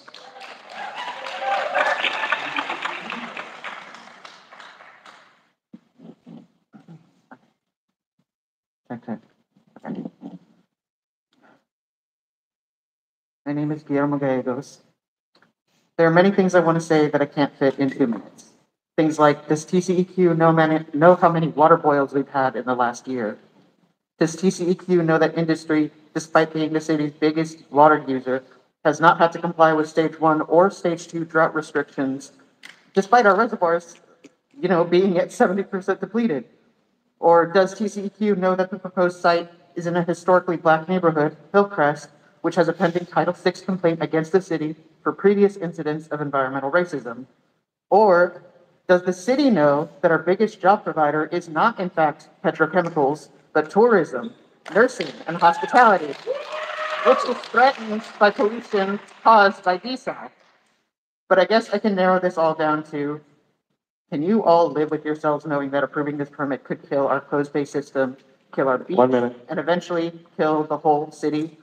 Also, I request a contested hearing for the people of Hillcrest, and I will put that in writing. Thank you. Julia Nicholson. Hello. My name is Julia Nicholson. I live at 4025 Markhams Drive in Corpus Christi, Texas. I'm asking you to deny wastewater permit WQ000528900. This is not a small project. This is a big project. I've spent 4 years studying environmental science at Texas A&M University, Corpus Christi. I'm incredibly fortunate to have received this education, and it is therefore my duty to use what I have learned for the betterment of my community. One of the first courses required for all ESI majors is Introduction to Environmental Science. In this course, we perform environmental impact assessments for a theoretical desalination plant a fraction the size of what is proposed here today. Simply put, the impacts of this proposal will hurt all of us. The quality of our bay will deteriorate regardless of what y'all say from waste discharge. Ecosystems will collapse as they cannot thrive in this acidic closed bay system. This will encourage even more pollution of our air and water. The health of our citizens will decline, most notably and disproportionately for the people of Hillcrest, who are by no coincidence closest to the proposed plant. There are countless reasons why this proposal does far more harm than good that I cannot explain in the 2 minutes you've provided.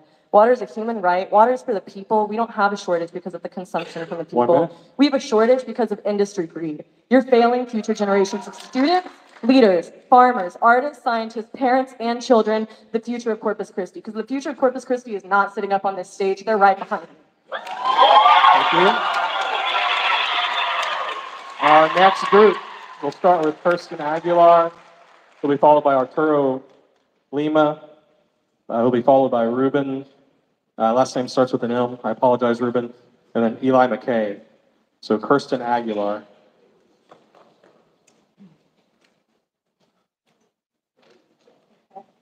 Hi, everyone. My name is Kirsten Aguilar, and I am here today to ask you to deny the wastewater permit WQ0052890. To put it blatantly, the city of Corpus Christi is yet again putting the neighborhood of Hillcrest on a stone slab, preparing them for sacrifice. If you think I'm embellishing, look at the case being presented. Look at the people who are talking about it. The city of Corpus Christi single-handedly redlined the neighborhood of Hillcrest in 1944, and they're doing it again and again and again, and they keep on doing it. This is a case of environmental racism. TCEQ needs to not pass this permit and do something to protect us. Our sacred water, our key species that exist in Corpus Christi Bay Area. Desalination may not affect each of you immediately, but it will affect Hillcrest. Noise pollution, air pollution, water pollution, ground pollution, health issues such as cancer, asthma, may I continue, then the citizens of Corpus Christi will have to pay for the desalination plant, and they will also have to pay for the damages that it causes once it's all over. Millions and billions of dollars of taxpayer money that is being wasted. I will not stand by and let you kill us, kill Hillcrest. It's murder in the limelight.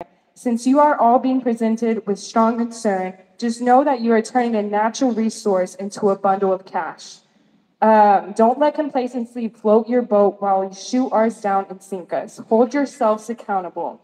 Why is it that people who are affected the most by the climate crisis are responsible for the least? And the people who are affected the least by climate crisis are responsible for the most? Please do something about it. Thank you. Arturo Lima. Good evening. I am here to express that you can't fool us. You've seen that people are doing their research and they're finding out that you are lying to them. The city of Corpus Christi is lying to their residents. It's like telling them that even though they're the ones who sold our water to industry, we're going to get you the water you need. We have the water we need. Unfortunately, it's being sold to industry. So therefore, now they want to have us all pay for a desalination plant to give more water to industry. And so I'm very much against that because I live on right in front of the bay, and I see it every morning from my window. I see smokestacks, I see flares, my neighbors are getting sick, and we want to build this desalination plant to lure more of that heavy industry to our region. We want to turn it into a sacrifice zone, and might as well do it in the sacrifice zone. We've been sacrificing since the 60s, Hillcrest. So I'm here to express that I am against the desalination plant. Thank you. Thank you. Ruben? Ruben, spell your last name for me. Yes, Ruben Munoz. Okay, go ahead. Yes, I support the desalination project, and I'll give you a little more context. Today, according to the United Nations, there is 700 million people which doesn't have access to drinking water, and it's predicted that 1,800 million people will live under water scarcity by the year 2025. Currently, there are 50,000 desalination plants worldwide installed, which represent only 5% of the overall drinking water demand. In some coastal cities, desalination plants provide the only access to drinking water. I have the privilege to work in desalination projects in other countries, and I have seen that before desalination, the drinking water in coastal city lasts only few hours per day. And I see the effect in the life of the people, business, economic growth. When desalination was proposed, of course, there was a lot of resistance because of the concern of the environmental impact. However, I can tell you from my experience that after 10 years of operation of this desalination plant, there is no significant impact of the marine environment, which successfully achieved the dilution criteria approved by the permitted application. The brine discharge was continuously monitored and reported to the environmental authority. Scientific investigation have shown that there is no significant impact of the salinity increase because of the natural salinity tolerance of the species and by the inclusion of the neutralization of the chemical on the dedicated wastewater treatment plant. So all of these techniques are applied in this project and presented in the permit. So I'll support the desalination project to be approved. Thank you very much. Thank you. Eli McKay. Eli McKay. Sorry, actually not what you expected. So I'm going to do things a little differently because I'm really here for my community and not really for y'all, no offense, but if everybody who's comfortable can just close their eyes, take a deep breath in for 4 seconds, hold it for 2, and then release it.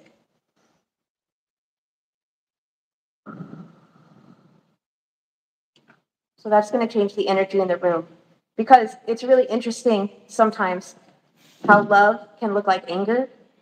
But what's even more interesting to me is how greed can look like fear. One thing that I've learned from my community here in Corpus Christi is that there is nothing to fear. Tonight, I was shocked and upset noticing that you limited the comments for 2 minutes. This may be a lot of people's first time at a TCQ meeting, but it's not mine. And I've been to meetings where you've had hundreds of people signed up. You didn't limit that 5-minute comment period. So I'm very disappointed in the lack of consistency within these meetings that you're holding. I find it to be straight fascism. I'm asking you to deny this permit. There hasn't been an adequate environmental impact study for the proposed permit or a cumulative impact study that has been requested years ago. People have made a lot of comments. One thing that really struck me is trucking water into cities. You could say that we're trucking water into Corpus Christi already because the majority of people that I know don't drink the water from the tap. They buy it at the store or they have to invest in water things that clean their water, whatever you call that. But it's ridiculous, and 2 minutes is ridiculous, and I will continue coming to these meetings and tracking that because you cannot silence the people because the people will continue to multiply. Thank you. Our next group will start with Bob Shockney. Will be followed by Mike Culbertson, Alberto Zertuche, and Aaron Leibowitz. So Bob Shockney. Yes, my name is Bob Shockney, and I live right here in Corpus Christi, not very far from here. I'm here to support the city's efforts to build this plant and provide our communities with a sustainable water resource. Droughts are real, they happen, and we're in one right now. Growth could take many forms, and lack of growth could take many forms as well. This story is personal to me. My daughter graduated from A&M Corpus Christi with a degree in education more than 10 years ago, and she's been a teacher in our school system for that whole time. My son, on the other hand, graduated from A&M University with a degree in engineering and was able to find some work that marginally aligned with his degree, but not his passion. After more than 3 years of trying to make it work, he left to go find better opportunities, and he took his degree and his wife and he moved to Dallas. Fact is, my son was able to find better paying work and long-term engineering prospects in Dallas because they simply had more opportunity there. 1 minute. I now have my son and daughter and 2 grandchildren in Dallas instead of Corpus Christi. And I will bet I'm not the only one here today who has family that had to leave the area for better opportunity. Coincidentally, my son spent 2 years working on a water reservoir in Dallas. You see, Dallas can't just stick a straw in the ocean and convert it to usable water. They must capture it and hold it. We already have water reservoirs. They're not getting filled. We must look to pivot to something else. To me, when we oppose growth, just for the sake of limiting industry, you also limit our community's ability to keep their families together. So when naysayers say they don't want industry, they're also saying they don't want to provide for you. Growth is not just big industry, it's about everything our community has to offer. It's about being able to have a Whataburger, a Chick-fil-A sandwich, maybe an H-E-B Plus, or maybe be able to shop at the new Target in Portland. That's time, thank you. Up next I is just have Mike. one last thing to say. Up next, that's time. Thank you. Order. Order. That's time. Up next. Sir, your time is up. Take your seat. Thank you. And I want to see your time is up, sir. Thank you. Order. Order. Up next is Mike Culbertson. Good evening, I'm Mike Culbertson, President of Corpus Christi Regional Economic Development Corporation. We have over 130 manufacturing, engineering, Order. Go ahead. and companies that care deeply about the future of our region. We're speaking in favor of the application for the seawater desal. We do not have any more water available to us. Even if we don't bring any more industry, we still need water. A drought-proof water supply is the best option. While this is one of the first for desal, it will not be the last. Texas needs water to continue growing. If you're a town or a region stops growing, bad things start to happen. People leave for more opportunities and leave fewer people to bear the tax burden. We all want a bright future for our kids, and this is one more step we need to take, and it's one more step that Texas needs to take. Thank you. Thank you. Up next is Alberto. Alberto, before you get started, do you spell your last name for me? My last name is Zertuche, Z-E-R-T-U-C-H-E. My name is Alberto Zertuche. I'm Team Hard Life Captain of a YouTube channel, fishing channel, and a bait and tackle shop. I also own a manufacturing and fishing tackle distribution center as well. So my whole deal is off this bay. I live on it, we feed on it, we grow on it. You're sitting here trying to tell me that whatever y'all gonna put back in there is not gonna harm it? I'm sorry, y'all are all lying to yourselves. I've been here my whole life. I've seen what it does right now with the industry that is here. You have brown tide, you have red tide, and all of that will stay in the bays, gets into the air. Everybody that lives around the bay during those time periods have health issues. They get hospitalized for long periods of time. There's also Vibrio, which is a flesh-eating virus that's in the Bay of Corpus Christi. What is this gonna do to that? Is it gonna enact it even more? Can you answer that? No, you can't. There's a whole bunch of things that y'all are not taking into consideration, and right now the rest of us are having to let you know. Have they truly looked at that?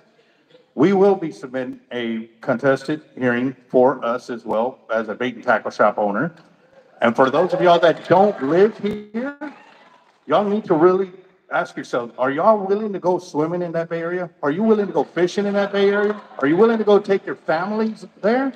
Are you willing to go live in Hillcrest where they're planning to put this plant there? Of course not. You're putting it on everybody else.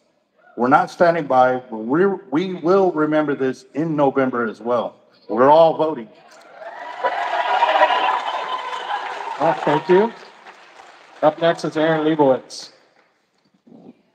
Hello, my name is Aaron Leibowitz. I live at 6121 Boca Raton Drive here in Corpus Christi. I've lived here my whole life, as have both of my parents, and their parents moved here when they were very young. My whole life, I have been subject to frequent water boils or even bans, not being able to take a shower or drink a good night tea or anything that I should be able to do. And the proposed desalination plants, knowing that in 2017, residential water use in Corpus Christi was only 36%. The rest all went to industry. Brine disposal in the bay causes hypoxia, which is a lack of sufficient amounts of oxygen in the body, resulting from decreasing concentrations of oxygen, which affect all marine organisms. Increasing salinity is inversely proportional to the concentration of dissolved oxygen in the sea. Oxygen-depleted water bodies experience mass mortality of mussels, bivalves, and fish, and also disruption to coral reefs. Look, Corpus is a fishing town, famous for its beaches, something we pride ourselves on. Are y'all willing to kill our fish and pollute our bay so much that our beautiful tourist-attracting beaches are compromised? If there's one thing I know about Corpus Christi residents, is that we love to fish. If residents knew just how impactful these plants are going to be on our wildlife, I do not think they would support it. The proposed desal plants in Corpus would have a combined intake of 317 billion gallons per year and discharge 213 of those gallons, meaning only one-third of the intake is actually usable. The rest is all dumped back into the water supply. That's time. Thank you. Thank you. Our next group will start with Armin Alex. Who'll be followed by Araceli Martinez, Al Ariola Jr., and Shane Bonnet. Armin Alex.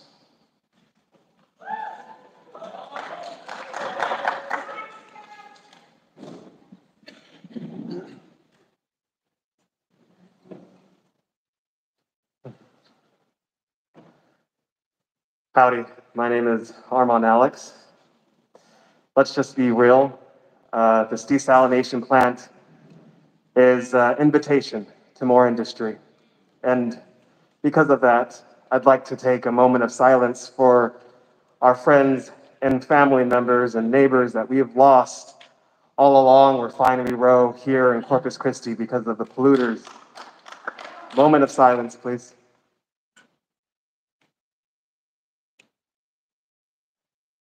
This is a bad deal for the people of Corpus Christi.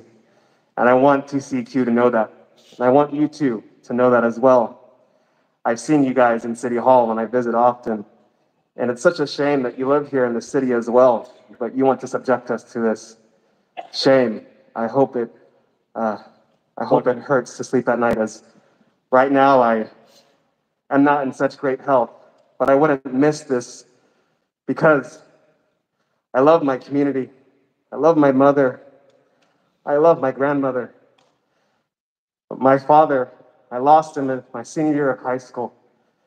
And one of my earliest memories of living in Corpus Christi was him and I walking along our shorelines in Corpus Christi Bay. If he could see what we are about to lose because of the greed of the fossil fuel industry, the reality is they're paying our public servants. They're paying off some of our city workers. This is a project for polluters, not for the people of Corpus Christi. The water to be produced is for oil and gas, not for the people of Corpus Christi. TCEQ, you need to say no. That's time. Thank you. Thank you. Up next is Araceli Martinez. That's my son, by the way. My name is Araceli Martinez, and I am currently went back to school after 20-something years. Okay, I'm not leaving the city. I love the city. I've been here for 42 years, like I said. I love the fact that my son, 24 years old, could have left, but he said no, because I believe in my community. I believe in this city. He loves this community. And he's only 24 years old, guys. Hello, 24 years old. And I am here. I could have been somewhere else, but I am here. Why? Because I love my neighbors. Okay? And I say no to desal, guys. Please listen to this community. Okay? That's what you need to listen to. Not people that come from elsewhere and want to, desal. No. Listen to the community, the people that live here that have been here for so long. It's not fair. Hillcrest. I used to go out there when I was a teenager. My mama could tell you, mija, I don't want you going over there. Why? Well, mija, I just don't go. No, mom, I'm going to go. Why? Because they're brown folks. I'm Mexicana. And I hate going by there, and it's a ghost town. There used to be people just all in the streets, hanging out, the barber shop, different little restaurants that were owned by mom and pops. They're all gone. It's so sad, guys. Please say no. And listen to the community, because this is who lives in it. Thank you. Thank you. Al Ariola Jr. Is that appropriate? Side. Go ahead. Al Ariola Jr. How are you doing? Thank you for your time this evening. My name is Al Ariola Jr. I come before you representing the United Corpus Christi Chamber of Commerce. The United Chamber has long advocated for reliable and affordable water resources for our drought-prone region. Developing seawater desalination will ensure a drought-proof water supply that will enable the region, its citizens, and businesses to thrive and prosper now and in the future. Seawater desalination is a viable option for the 500,000 residents of the Coastal Bend region, supported by the City of Corpus Christi's water resources and infrastructure. On behalf of our over 1,000 members, we would like to express support for the City of Corpus Christi's permit for the proposed seawater desalination plant, and we encourage this commission to move expeditiously to approve the application. Thank you for considering this request. Thank you. Up next is Shane Bonnet. Good evening. My name is Shane Bonneau, and I'm here to represent the Texas chapter of the Coastal Conservation Association. We're a marine conservation organization with a stated purpose to conserve, promote, and enhance the present and future availability of coastal fishery resources for the benefit and enjoyment of the general public. CCA Texas is opposed to this permit. We recognize that sound desalination technology is crucial in securing dependable freshwater sources for Texas. But in the interest of coastal fishery resources, accepted marine science and our state admission mandates that the intake and discharge points be located offshore to minimize long-term impacts to the estuary. The environmental and ecological risks of siting a desal facility within an estuary are far too great, adversely affecting native flora and fauna in a system that's already currently under significant stress with regards to increasing ambient salinities. 1 minute. We have grave concerns for the setting a precedent of locating a facility inside of an estuary and what that could mean for permitting of future desal locations, not only in the coastal bend, but across the state of Texas. Again, we understand the need to supply industries and municipalities in the coastal bend with a consistent supply, a dependable supply of fresh water. Our recommendation is that desal facilities operate with intakes and discharges offshore. Thank you. Thank you. Our next group will start with Suzanne Gallagher, who will be followed by Laramie Fain, Brent Glover, and Sarita Neres James. I apologize, Suzanne Gallagher. Hi there. I want to say that I was born and raised here. I am a child of industry. My dad worked at the refinery for his whole life. My mother was a biochemist and was there when, at the time, CCPC, now Lyondell, opened. And my stepfather came from Midland to open that same facility. So I know how I have benefited from this, but I also know how things go wrong and things don't work the way they're supposed to. Machinery fails, and I'm against magical thinking. I'm here to represent concerned citizens of Robstown and Calallen. I'll be seeing UTCEQ people again before too long, because the proposed ammonia plant that the city has been in on, the Corpus Christi and Robstown and the port, everybody that wants to bring this is going to need between 8 and 10 million gallons a day. I want to say that a few months ago, I'm embarrassed to say I didn't know anything about desal. In fact, if you would have run it by me, I probably would have said it sounds like a good idea. Yes, we need more water. And yeah, there's a lot of seawater out there. But since then, I've become educated. And as the speaker a few minutes ago said, if it were out in the Gulf, that might be one thing. But having the intake and where it throws the water back out right together, and also in an enclosed shallow bay area where water doesn't circulate well, is nonsensical. To say that it would not affect the salinity is magical thinking. It's magical thinking to keep saying we're going to bring all these things here and it's not going to affect our environment. And people that live here and that grew up here love this bay and love the area. So no magical thinking. Let's call it what it is. Thank you. Larry Fang. My name's Larry Fang, Corpus Christi, Texas. I submitted my opposition to this permit in writing, and all I really had to say to you was each and every one of you should feel honored that you got to hear this community speak tonight. And I hope that you heard what we had to say. Thank you. Brent Glover. Hello, my name is Bryn Glover, and I am a 22-year-old college student. Corpus Christi has been my home for almost my whole life. I grew up surfing and admiring the beauty of our bay and our Gulf. This desalination plant it's not a small project. It's a ginormous project with ginormous consequences. I'm asking that you deny the wastewater permit number WQ000528900. I'm asking for a contested case hearing about the waste permit number WQ000528900. There needs to be an environmental impact study for this proposed permit, as well as a cumulative impact study for all the future planned desalination plants. This desal plant will be located in a historically Black community that has already been attacked countless times by industry expansion, bridges, freeways, and not to mention the serious health risks that they face and the rest of Corpus also faces, that include cancer, chronic health risks, diseases, birth defects, and asthma, as well as countless others. If this desal plant is placed in this area, these issues will worsen. They will not get better.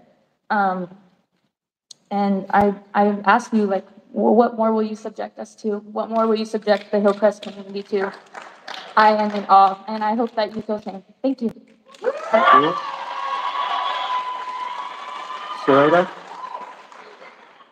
My name is Sarita Hernandez James. I live at 7326, sorry, I can't reach my glass.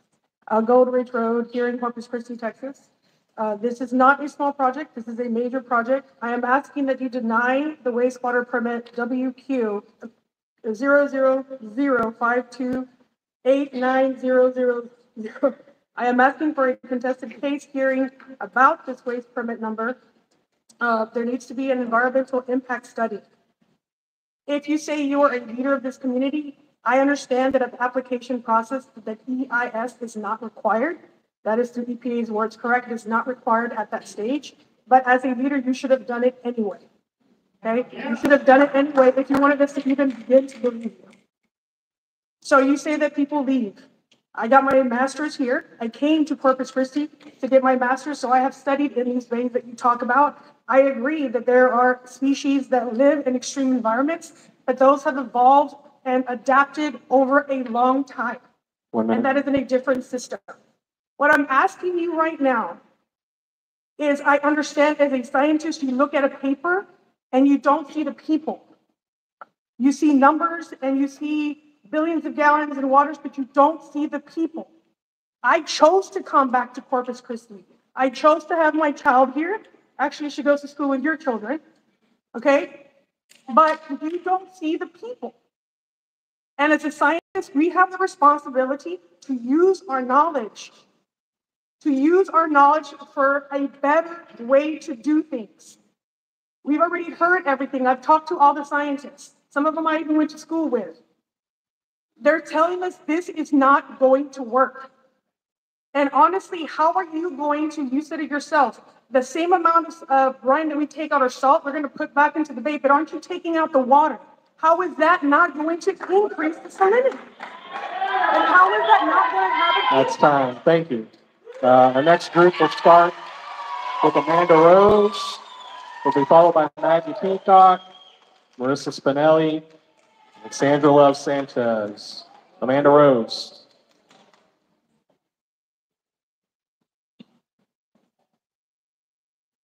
You have to go in order. Amanda Rose.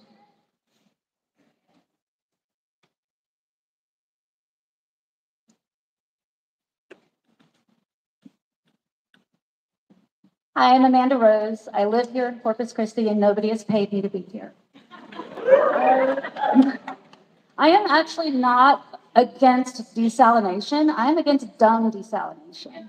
And so I oppose this permit because I think it's a little dumb. Let me tell you a little bit about myself. I'm not an oceanographer. I am a graduate student. I study environmental science, working on my master's. And my focus is water quality. So this semester, I have been researching. I've read dozens and dozens of really boring peer-reviewed research on this topic, the environmental impact of desalination. Because I want to know, what is this going to do to our bay? And the answer is, we don't know, because every place is different from Corpus Christi. Every study I read basically said, it depends on where you are, and further environmental study is necessary. Every study said that. So I decided to look at the studies that Fries and Nichols used. They got paid to do that. They love to call out San Diego, the Claude Bud Lewis Carlsbad desalination plant, about its minimal impact on the environment, even though it does see increased salinity. I want you to know that they are comparing us to a place where the intake and outfall is the Pacific Ocean. And I am not an oceanographer, but I think the Pacific Ocean is larger than Corpus Christi Bay. The other site is Tampa Bay. Tampa Bay is like our bay because it is productive, it's nutrient rich. But there's a glaring difference, and I urge you to Google it and look at the map of Tampa Bay because they don't have something we do, and it's a giant barrier island. That's time. Thank you. Up next is Maggie Peacock.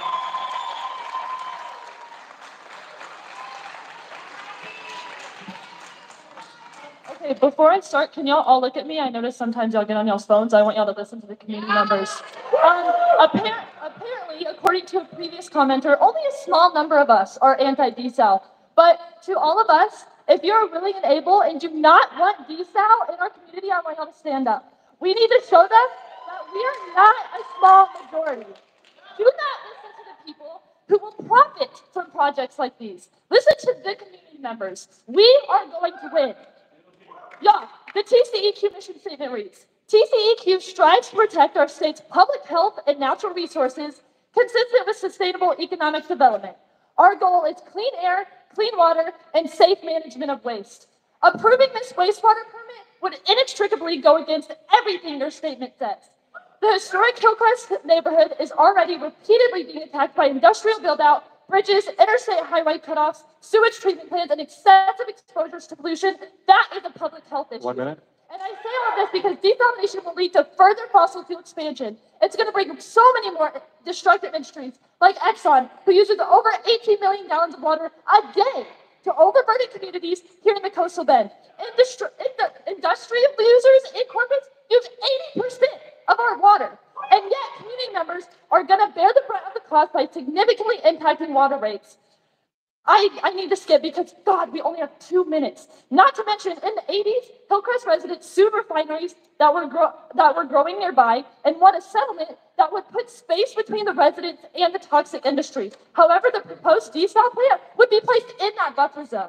If you approve the discharge permit, you will deem profit more important than clean air and clean water. Dumping over 50 million gallons of sludge a day with who knows what chemicals into our bay every day, in a bay that takes over a year for new water to cycle through, that is going to kill our bay and everything that it relies on. Thank you. We might be Up next is Marissa Spinelli. That's time. Thank you. Up next is Marissa Spinelli.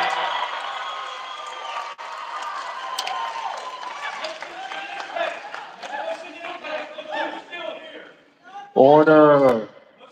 Order. Marissa Spinelli. My name is Marissa Spinelli, and while I commend the efforts to secure a reliable water source for our community, I am deeply concerned about the potential impact on our water quality, community health, and ecological integrity. If desalination in Hillcrest proceeds beside our efforts, please consider the following. Should this permit proceed, it is crucial to strive for the best environmental impact possible. We mustn't overlook the repercussions of our actions, particularly in a community like Hillcrest, already facing injustice as is. Desal plants, respectively, tried to decrease their impact by doing offshore piping or blending water, but that does not address the long-term impacts, period. Discharging highly saline will devastate ecosystems, impacting tourism, fishing, and food resources, ultimately harming our community, economy, and biosphere for the whole and foreseeable future. All ecosystems provide services for us: erosion prevention, water filtration. It is our best interest to maintain them and protect them as we want to reap their rewards they give us naturally. I would like to emphasize the risk of dependency on desal, diverting attention from addressing underlying water scarcity issues. If we're approaching population increase as we do it now, reaching our maximum in 2050, our carrying capacity, what happens then? More desal? If we become dependent on it, why are we not investing into our futures now? In this rapidly evolving landscape, we must exercise caution, delaying or denying permits until we can develop environmentally sound brine management strategies. Exploring alternatives like brine manufacturing could offer more sustainable options. I don't think the proposed technology we have now is what we need to meet these goals. In conclusion, let's approach desalination permitting with care, prioritizing innovation and sustainability. By delaying permits until comprehensive solutions are realized, we can safeguard our ecosystems while meeting community needs. Thank you for your attention, and I urge all stakeholders to pursue responsible solutions. Up next is Sandra Love Sanchez. Sandra Love Sanchez. Hi, my name is Sandra Love Sanchez, and I am with the Indigenous Peoples of the Coastal Bend. I graduated with my bachelor's in communications, and I have my master's in policy and government. The reason why I mention that is because you're not dealing with stupid people in this room. We are not dense. We are very smart. And we have read everything that is happening in these documents. So I am opposed to the desalination plant, and I request a contested case hearing. I've been here before to tell you the science and extreme impact it will have on our bay. I've been here before to tell you about the economic failure this will be. Now I will tell you another thing. Your standard and policies are wrong. It's causing environmental racism. You just threw out a Native person, by the way, earlier with your policies and rules. So they don't matter when they're causing harm to Indigenous, Black, and people of color neighborhoods. That was wrong. This is our land, and you threw somebody out that was Native. That is super wrong. All these policies and standards are hurting the land and the water and the people. We are not a sacrifice zone. We stand with Hillcrest. You are on the wrong side of history. And, well, we aren't going anywhere. None of us are. As you can see, as many people that stood up were still here. People will vote out all these decision makers and all the appointees that have been are that here on these tables. You will be replaced. Just watch. Thank you. Our next group will start with Ivan Sotelo, followed by Joey Gonzalez IV, Taylor Thorpe, and Cody Benavides. Ivan Sotelo. Hi, my name is Ivan Sotelo. I work here as a researcher in social psychology here at Texas A&M University. More specifically, I research the identity formation and cultural identities of Black and brown people here in the U.S. I make a living by analyzing the lives of people here in Corpus Christi, like those who live at Hillcrest. I've heard nothing but horror story after horror story since I first arrived here in Corpus Christi 2 years ago of how the Hillcrest community has been made the victim time and time again to industry and displacement. I've heard a plethora of information for and against the passing of this permit as a solution to our water scarcity problems. Despite all of this, I have used my resources as not only a scholar, but as a citizen, as a civilian. I have read scientific journal after scientific journal published by scholars not only at this university, but at others around the nation that have referred to the dangers of heavy metals, anti-fouling agents, and decreased oxygen content as a result of chlorine neutralization processes associated with reverse osmosis. Ocean water desalination has too great a potential risk on the lives and lands here in Corpus Christi. And I personally believe that reverse osmosis ocean water desalination is not sustainable for either. I am standing against the passing of this permit. This is not a small project. This is a large project that needs approval by the EPA, and there needs to be an environmental impact study. Thank you. Thank you. Joey Gonzalez. Joey Gonzalez. Taylor Thorpe. Hello, Taylor Thorpe. To start, I think to address a previous commenter talking about the need for a drought-proof water supply, can anybody tell me why we're in a drought and have no water?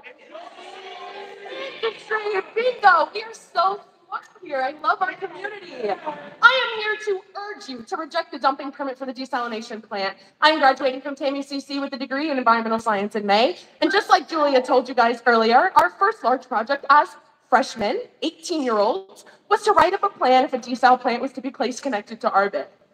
Some things we had to consider: the multiple endangered species populations that call Corpus Christi Bay home, the indigenous land that the city was and